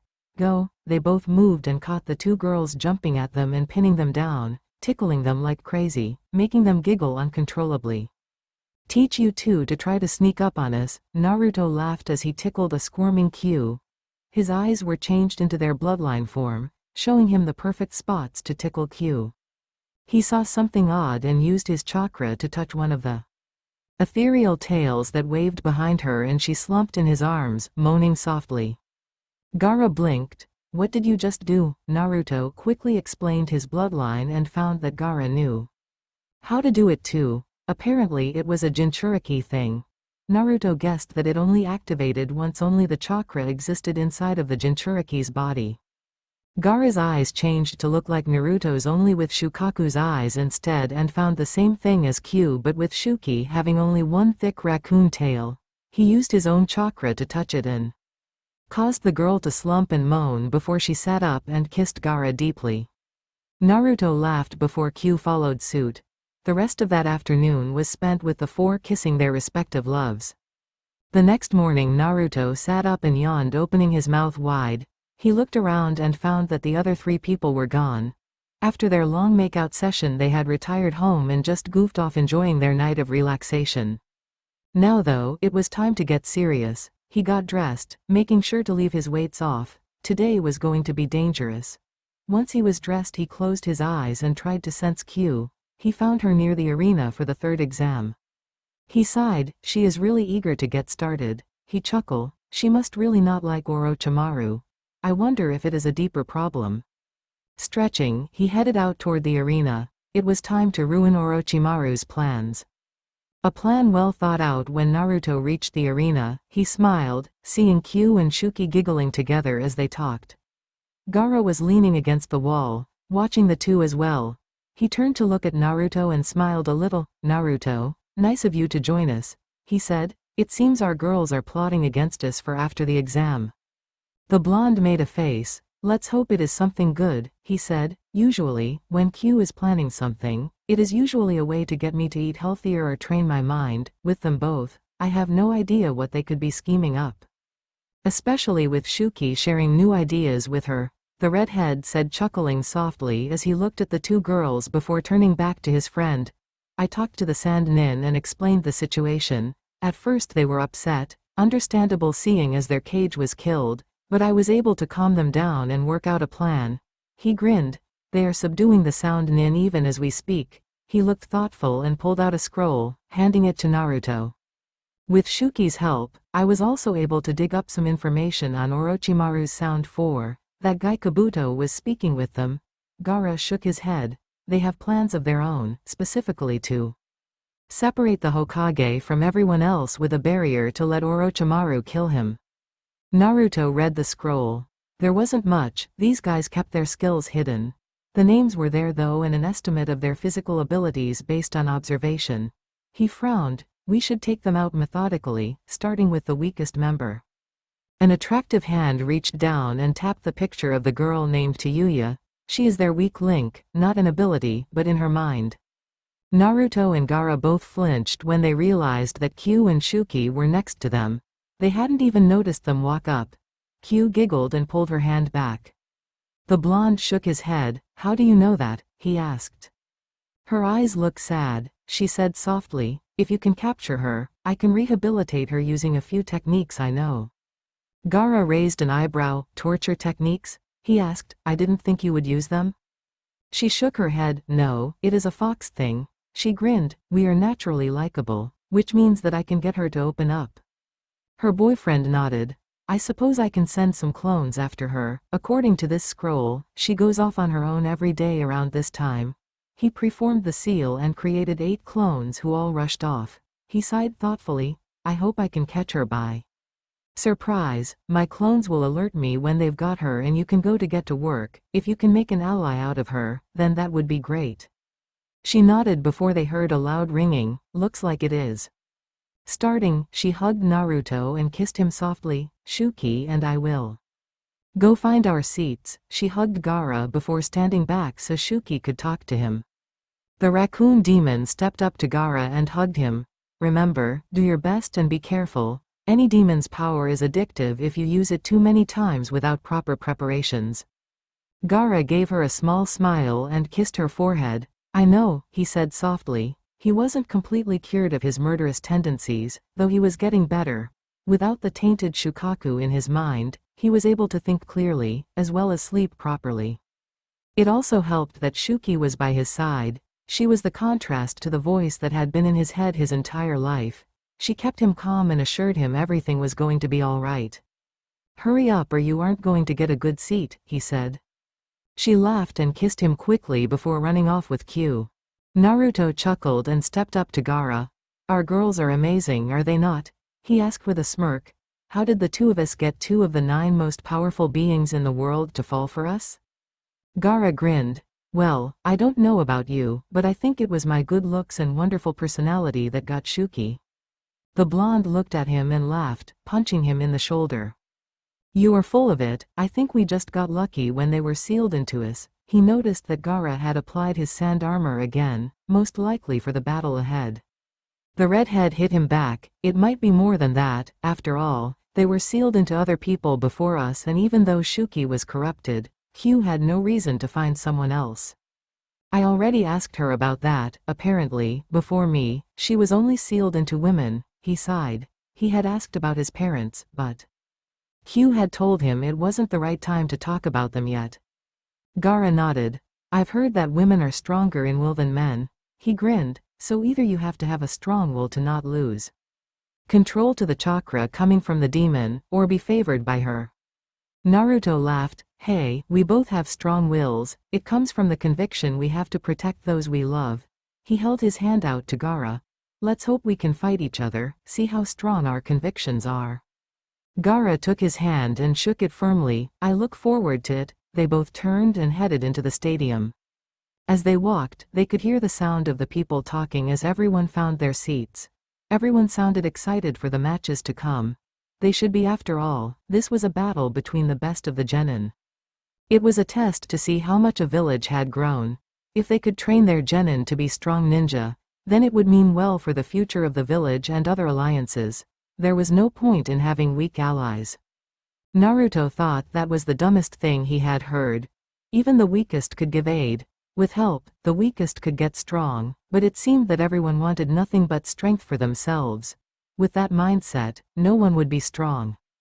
He smiled and played good little ninja though. As they walked into the arena, he couldn't change anything if he stayed a genin. He needed to further his rank and eventually become Hokage. It is easier to make even steps forwards than one giant leap across a chasm. Looking up into the stands, he noticed that Kakashi and Sasuke weren't around. He assumed that they were off training. He shook his head. He knew that Kakashi was better suited as a teacher for Sasuke than he was for Naruto, but he still could have bothered to show up, if to do nothing other than give support. The blonde boy found that he and Gaara were the last to arrive. Gaara patted his shoulder as he walked over to join his siblings. Naruto grinned when he noticed that the girl, Temari, was sending looks toward Shikamaru. She was a tomboy type, but it was still obvious to tell that she was interested in the lazy genin. Naruto had pressured Gaara into pushing her toward Shikamaru, especially after Shuki had gotten the blonde girl to talk about it. It was still a fragile thing though. This was a girl whose youngest brother was the holder of a demon. Dating had to be difficult for her. Any interest a guy might show in her was quickly squashed by fear of her brother. Naruto turned his eyes from them to look at the other participants. Along with Shikamaru was Choji, eating something as always. He knew that the Akamichi clan ate a lot to use the calories for their body growth jutsu, but he wished that the boy would eat healthier food, and he didn't miss the irony in that thought. Naruto chuckled, thinking of the fact that Q was very adamant about him eating healthy. Kiba and Shino looked as if they were arguing about something. At least Kiba was. It was hard to tell what Shino was thinking. From what Kiba was saying though, Shino had criticized the boy's fighting style, thinking it wasn't very effective once the opponent was able to get rid of the smoke that was needed for his and Akamaru's surprise attacks. He left them to it and looked toward Lee, who was walking towards him, looking happy as usual. Behind him, Neji was looking stoic as always and stuck up looking. But that was the way most of the Hyuga looked, excluding Hinata. His thoughts were interrupted when the green-clad boy wrapped him in a big hug, which he returned with just as much force. "How are you doing, Lee?" he asked. "I hope Neji hasn't been giving you too much trouble." The boy laughed as he let him go. "No, he is the same as always, but he seems pretty mellowed after Hinata almost beat him." Naruto grinned. "Yeah, she was pretty awesome, wasn't she? Sure had her own flames of youth burning at the time." Lee gave a fist pump. "Of course, her sensei is the youthful Kurenai." "Yeah, I am hoping that Kurenai helps Hinata shed her shell a little bit. She is a pretty girl and can be a beautiful woman if she doesn't lock herself away." The blonde smiled at his friend. Behind that quiet exterior is a very strong girl. The black-haired boy was about to say something before the proctor appeared in the center of the arena, calling for everyone's attention.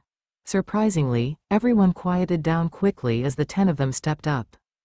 As this was going on, Q and Shuki were watching intently. Q smiled and looked at Hinata and Sakura, who were sitting next to them. "So, who are you two rooting for?" she asked. "Naruto, of course," Sakura said, grinning. "He is my teammate and a good friend, of course I would be here to support him." Hinata nodded. "My team and Naruto," she said softly. "I know one of them has to lose, but I wish they didn't have to." Shuki giggled. "Hinata, you are too kind for your own good. People are going to walk all over you if you don't get tougher." The girl in question nodded. "I know, Hugh's told me that before. I am trying, but it is hard to fight against your nature." She smiled a little at them. The pink-haired girl next to her blinked and put an arm around her. "Well, you don't have to do it alone. As girls have to stick together." She looked over her shoulder to Ino, who was sitting behind them. "Right?" The blonde laughed. "Of course, who else is going to put these boys in their places?" Hinata laughed a little at that, then looked forward when the proctor raised his hand to announce the first match. The first match is between Tamari no Sabaku and Shikamaru Nara, the man said loudly, making sure everyone heard him. The other contestants must leave the field. Q giggled. Naruto looks a bit disappointed that he wasn't picked first to fight. She grinned. His three top choices were Neji, Lee, and Gaara. Shuki giggled. Gaara is feeling the same way, though it is hard to tell. He is good at hiding his emotions unconsciously. She smirked. He can't hide them from me though. Ino leaned over next to the girl. I still want to hear how you hooked him so easily. He is more closed off than Sasuke. Sakura nodded. I agree, it is so interesting that he just lets you love on him so unconditionally. The raccoon demon giggled and shook her head. You just have to know your man well enough, she said. I've known him a while, practically since he was a baby. The official story that they were telling everyone was that Shuki was a friend of Gaara's who had come with the siblings to support him, but it was only recently that their feelings had emerged. Unfortunately, there was no way to get the information through. Tamari and Kankuro said they just told the truth, after binding them with a jutsu to make sure they didn't spill the beans. Surprisingly, the two were fine with it. They appreciated the change in their brother because it was for the better. They stopped their conversation as a large gust of wind shot through the stadium. Many people were almost blown out of their seats, though the two demons seemed to be able to stand it just fine. Tamari had tried to blow Shikamaru against the wall to knock him out, but the boy was smarter than the lazy way he acted and had hidden behind a tree, adopting his thinking pose. The pink-haired girl next to them scoffed. How can he just sit there and take a nap or whatever it is he is doing? Shouldn't he fight? Back, there was a sound of agreement from Ino. Q grinned, because he is lazy, but he is also a smart kid and he knows not to just rush into something. She shook her head. He is very thoughtful, but Tamari is smart too. You see, she is staying out in the open and far enough away from him that his shadow can't reach her. Shuki nodded. Yeah, if he tries to get closer to catch her with his shadow, she will just beat him down with her wind, but this works both ways. She can't get closer either. The two seemed to be having fun as they bounced ideas off of each other, picking out ways they would both defend and attack each other if they were the two. In the end, it was obvious that, despite giving up, Shikamaru was the victor. He had used the growing sun to extend his shadow around the arena and behind Tamari, using a second shadow to force her back a little, into the range of the first shadow. There, he caught her and could have easily taken her out, but instead, he gave up, claiming that it would be too much of a bother to continue on, especially since he knew he would have to fight the three main hitters. Naruto, in his spot, was disappointed that the battle hadn't been more action-filled, but admired the way Shikamaru had handled the battle. He knew that the old man would recommend him for Chunin. The lazy boy was an incredible strategist.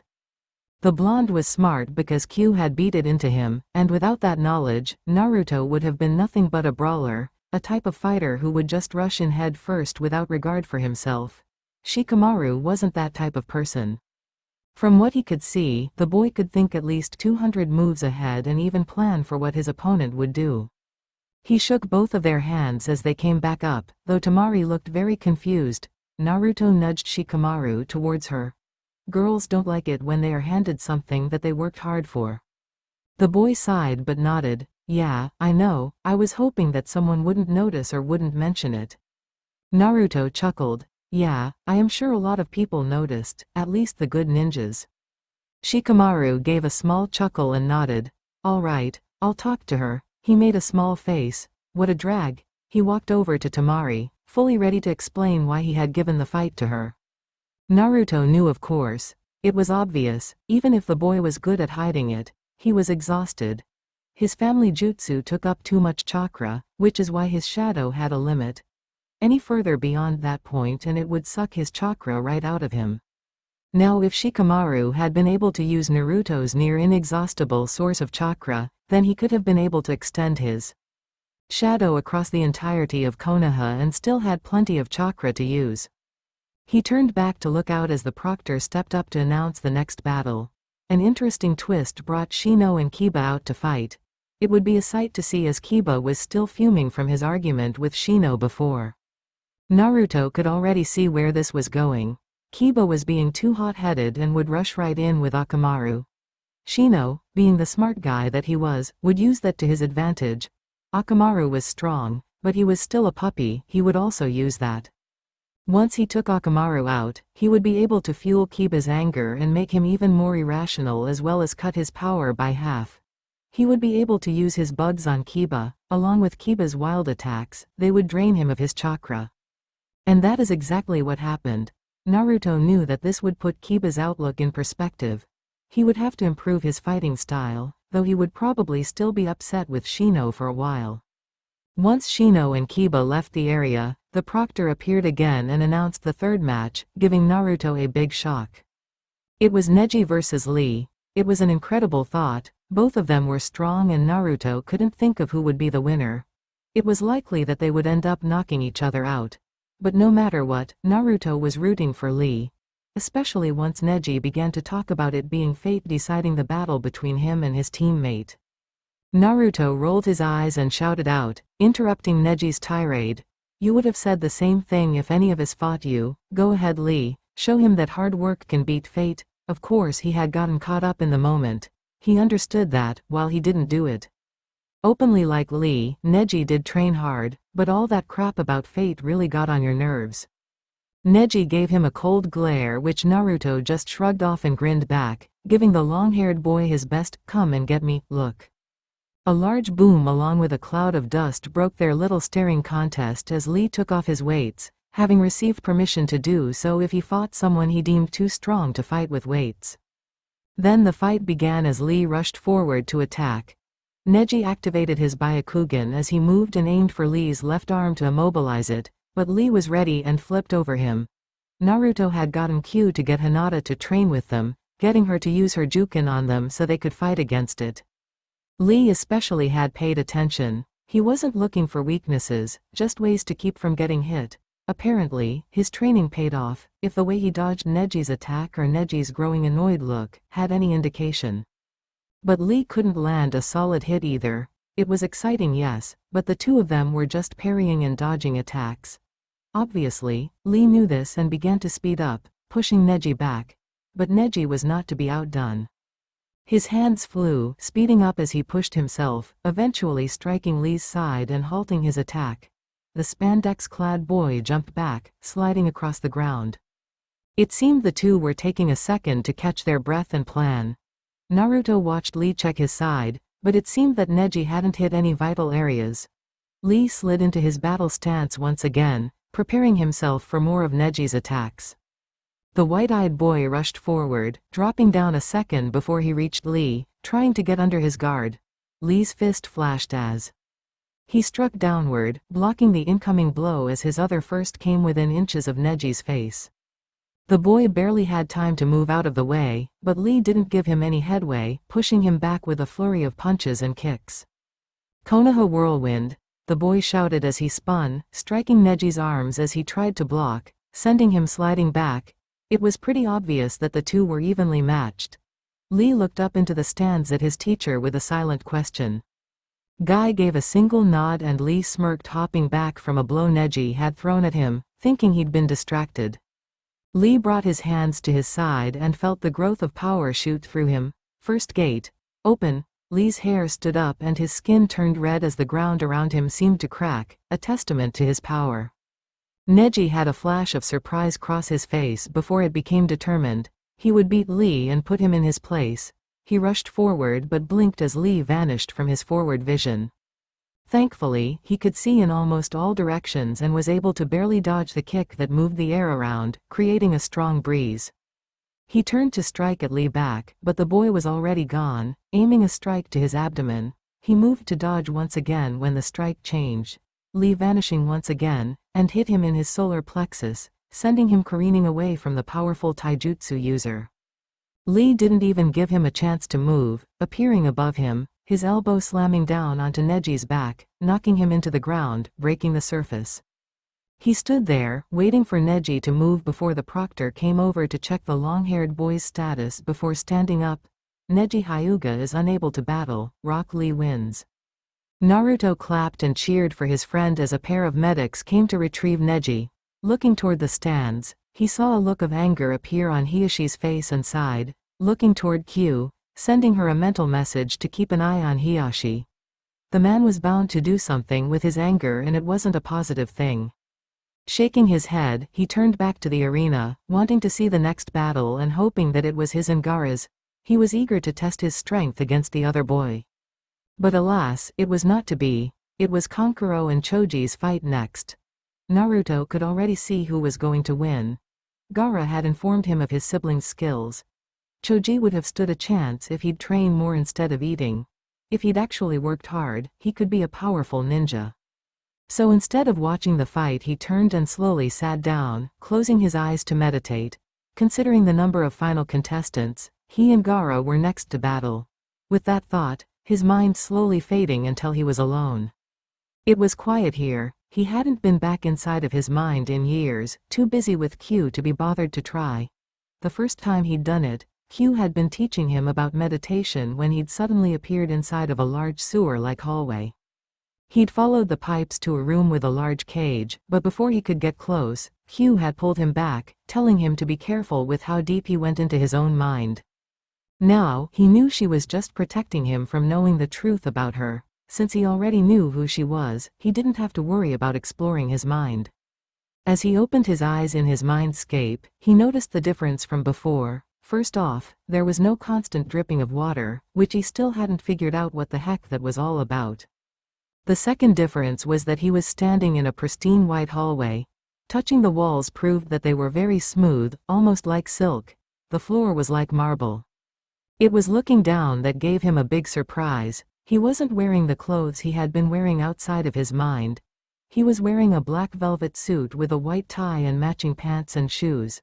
There was a single red line that ran down the center of the tie.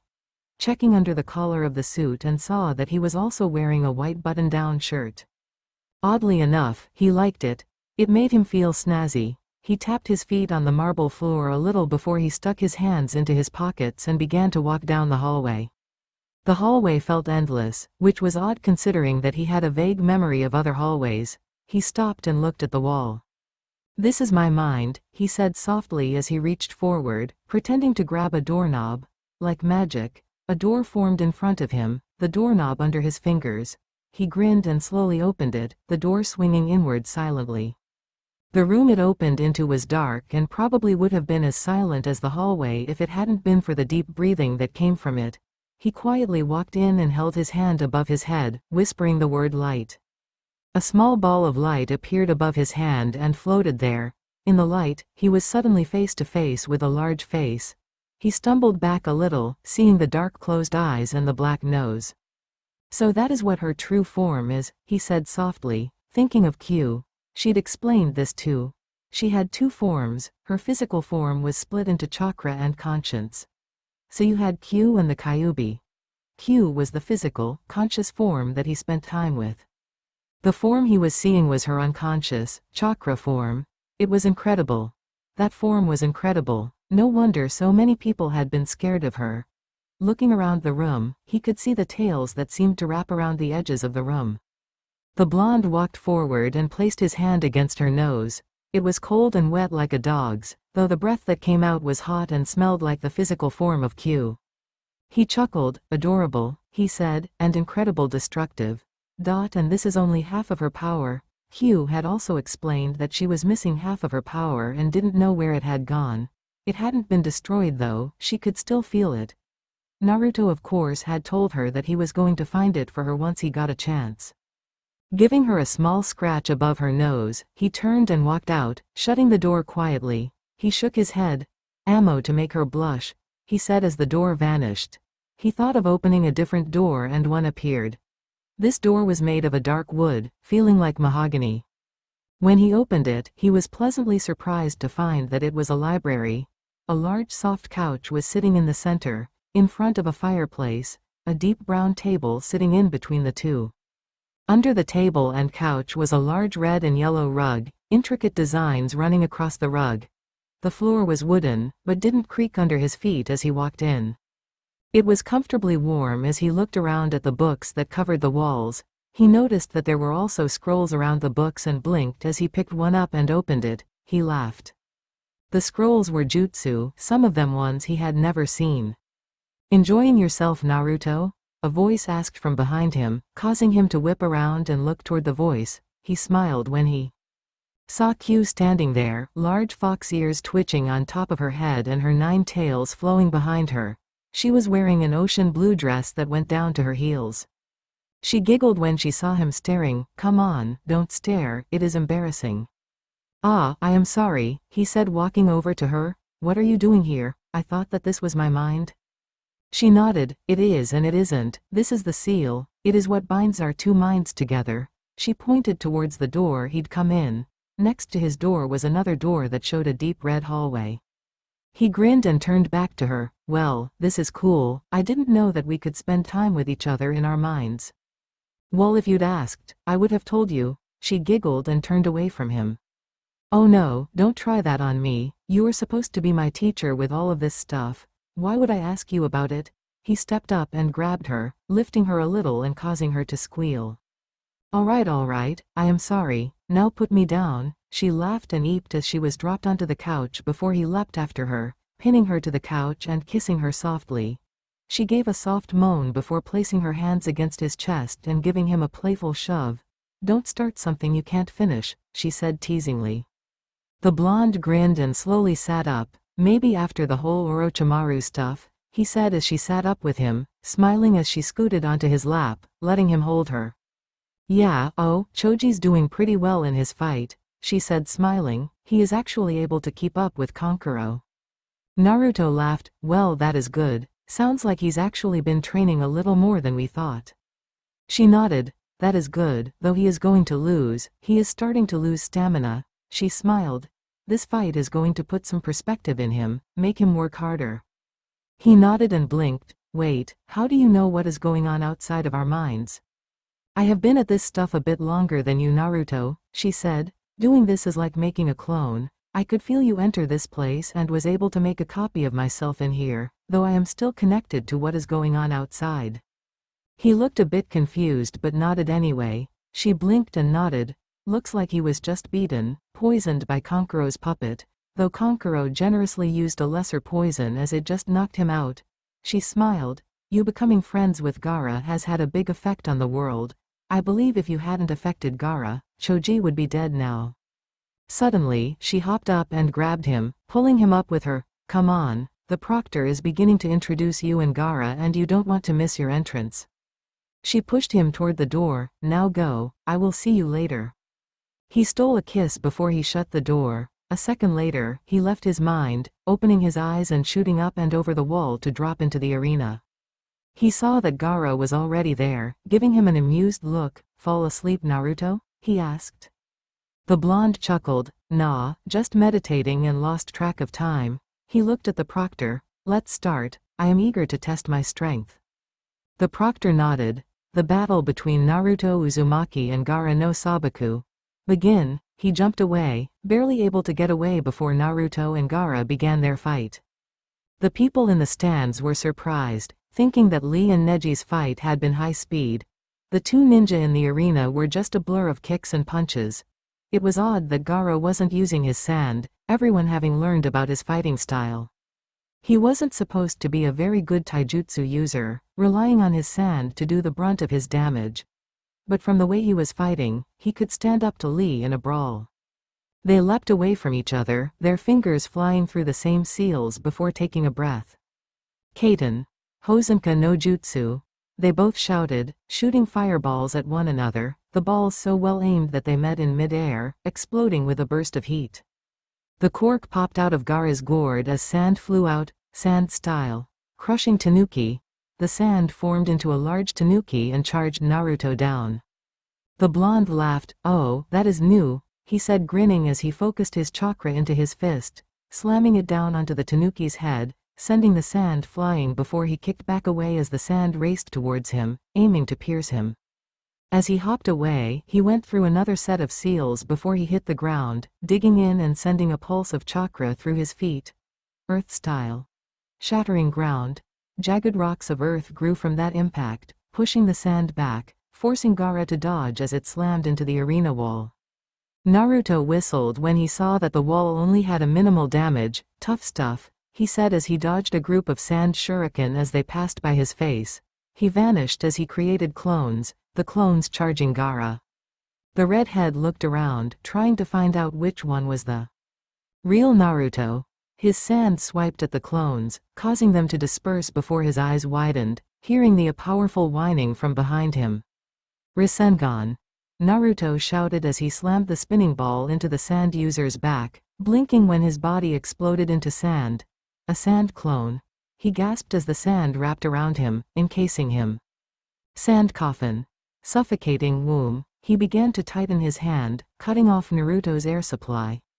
Inside the darkness of the coffin, Naruto growled, "I can't believe I was pulled into his trap like that." He closed his eyes and grinned. "Gaara is good," he said softly as red chakra began to flow from him. His eyes snapped open, showing the red slits of his demonic eyes. "Let's up the ante." He forced his chakra out, causing the coffin to start bulging. Gaara frowned when he saw this happening. Oh, this is not going to be good. He could feel Naruto's demonic energy starting to flow out. He began to focus, his own golden chakra starting to flow from him, his eyes changing into the star shape of Shukaku.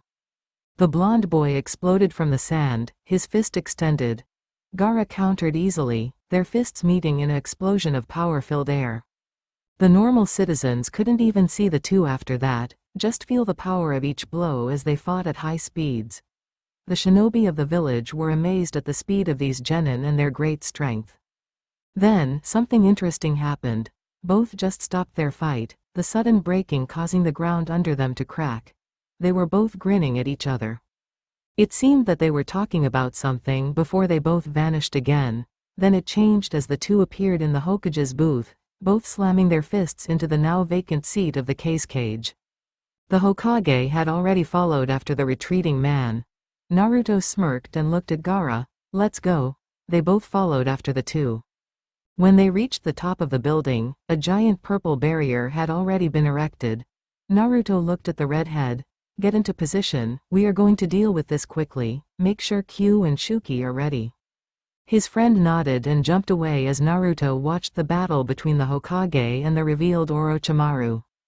It seemed that Orochimaru had some extra sound ninja hidden away, but that battle was quickly going south as the sand ninja joined the shinobi of Konoha to fight them off. Q had told him to wait until Orochimaru preformed a specific jutsu. It was one she'd seen before and had a plan to subvert it and turn it against. He blinked as two coffins emerged in front of the snake Sannin, with a third on the way, but Sarutobi was able to stop it before it fully returned. "Now," Naruto shouted as one of the corners of the barrier fell apart, destroying the barrier easily. Tayuya was standing there grinning and gave Naruto a thumbs up before she jumped away to join the fight against the sound nin. At the same time, Gaara, Q, and Shuki appeared behind the other three ninja who'd been in charge of sustaining the barrier. Gaara and Shuki trapped two of them in sand coffins while Q simply did something to put the last member in a daze before she jumped forward, moving past Orochimaru who still hadn't realized that he'd lost his barrier and had been introducing the two men he'd summoned forth. Q pulled out two kunai with tags on the end and shoved them into the back of the men's heads, shouting out, "You are free." The result was incredible. Orochimaru didn't stand a chance against the three Hokage. While Sarutobi brought out his summon and launched forward, the other two cut off the snake Sannin's retreat, keeping him against the ropes. The next part was a flurry of jutsu, the three knocking Orochimaru around like a rag doll. By the end of it, Orochimaru was struggling to get up when Naruto and Q walked up to the beaten-down Sannin. Q bit her thumb and began to go the summoning seals before bringing out a fox. The long-haired man gave a low growl. "What are you going to do?" he said softly as he pushed himself up. She grinned. "You see, I reversed engineered the seal you put on Sasuke and was able to perfect the reversing when I visited Tayuya." She patted the fox's head. "My little friend here is very good at doing the jutsu I have told him on a much grander scale." She nodded to the fox and he stepped up, standing on his hind paws as he began to go through a series of complicated seals. "You want to be immortal," Q said softly. "Immortality comes at a price." The fox finally finished his seals and brought his paw down onto the man's forehead. There was a sudden crack of energy as black seals began to race across the ground and under his paw. Fox seal reverse. Damnation of the mind. Orochimaru gave one small shout before his eyes rolled into his head and he passed out. The fox vanished, leaving a single paw-shaped seal on his forehead. Sarutobi blinked. "What did you do to him?" he asked softly. Q sighed. "It was him who did it. All of the seals he ever placed on anyone were pulled back. The sudden influx of chakra and power crushed his will. Now he is nothing more than a doll." She looked toward the two undead Hokage. "Thank you for aiding us in our fight," she said, giving them a small bow. Hashirama nodded and gave her a bow in return. "Thank you for giving us the chance to fight." Naruto looked at them. "How do we send them back?" he asked, knowing it was unnatural to have the dead alive again. His red-headed girlfriend smiled. "Leave that to me. I had a little bit of extra added to the seal that was put on Orochimaru." She snapped her fingers. "Reverse the Edo Tensei," she commanded. Sudden, the man sat up, though his stare was blank. "Yes," he said softly and went through the seals in an automatic motion. The two Hokage nodded and turned to ash as the real bodies of the ninja fell to the ground. She looked toward the third. "I figured he could still be useful. He will tell you anything you want to know, right, Orochimaru?" The man gave a single nod and she smiled. "Good boy. Now, you are to follow Sarutobi's commands." Sarutobi coughed a little as the man nodded again. "All right, Orochimaru. I command you to go with these two men and wait for me to come interview you. Do not answer anyone's questions." The two Anbu stepped up and took the Sannin by the arms before they vanished before more Anbu showed up. "All right, men, let's get this mess cleaned up, and no one is to speak of this." He looked at Naruto, Hugh, Shuki and Gaara. "You four, I will speak to you tomorrow, after I have dealt with the results of this invasion." They nodded and jumped away, most likely to make sure nothing had been damaged. A giant snake had slammed through the wall after all. He sighed and turned, getting ready to head back to the Hokage Tower as he rubbed his face. "I am getting too old for this." He grinned. "It is time I named a successor, and I know exactly who I want, no matter what she says." The end. Remember to subscribe and like this video. See you in the next video.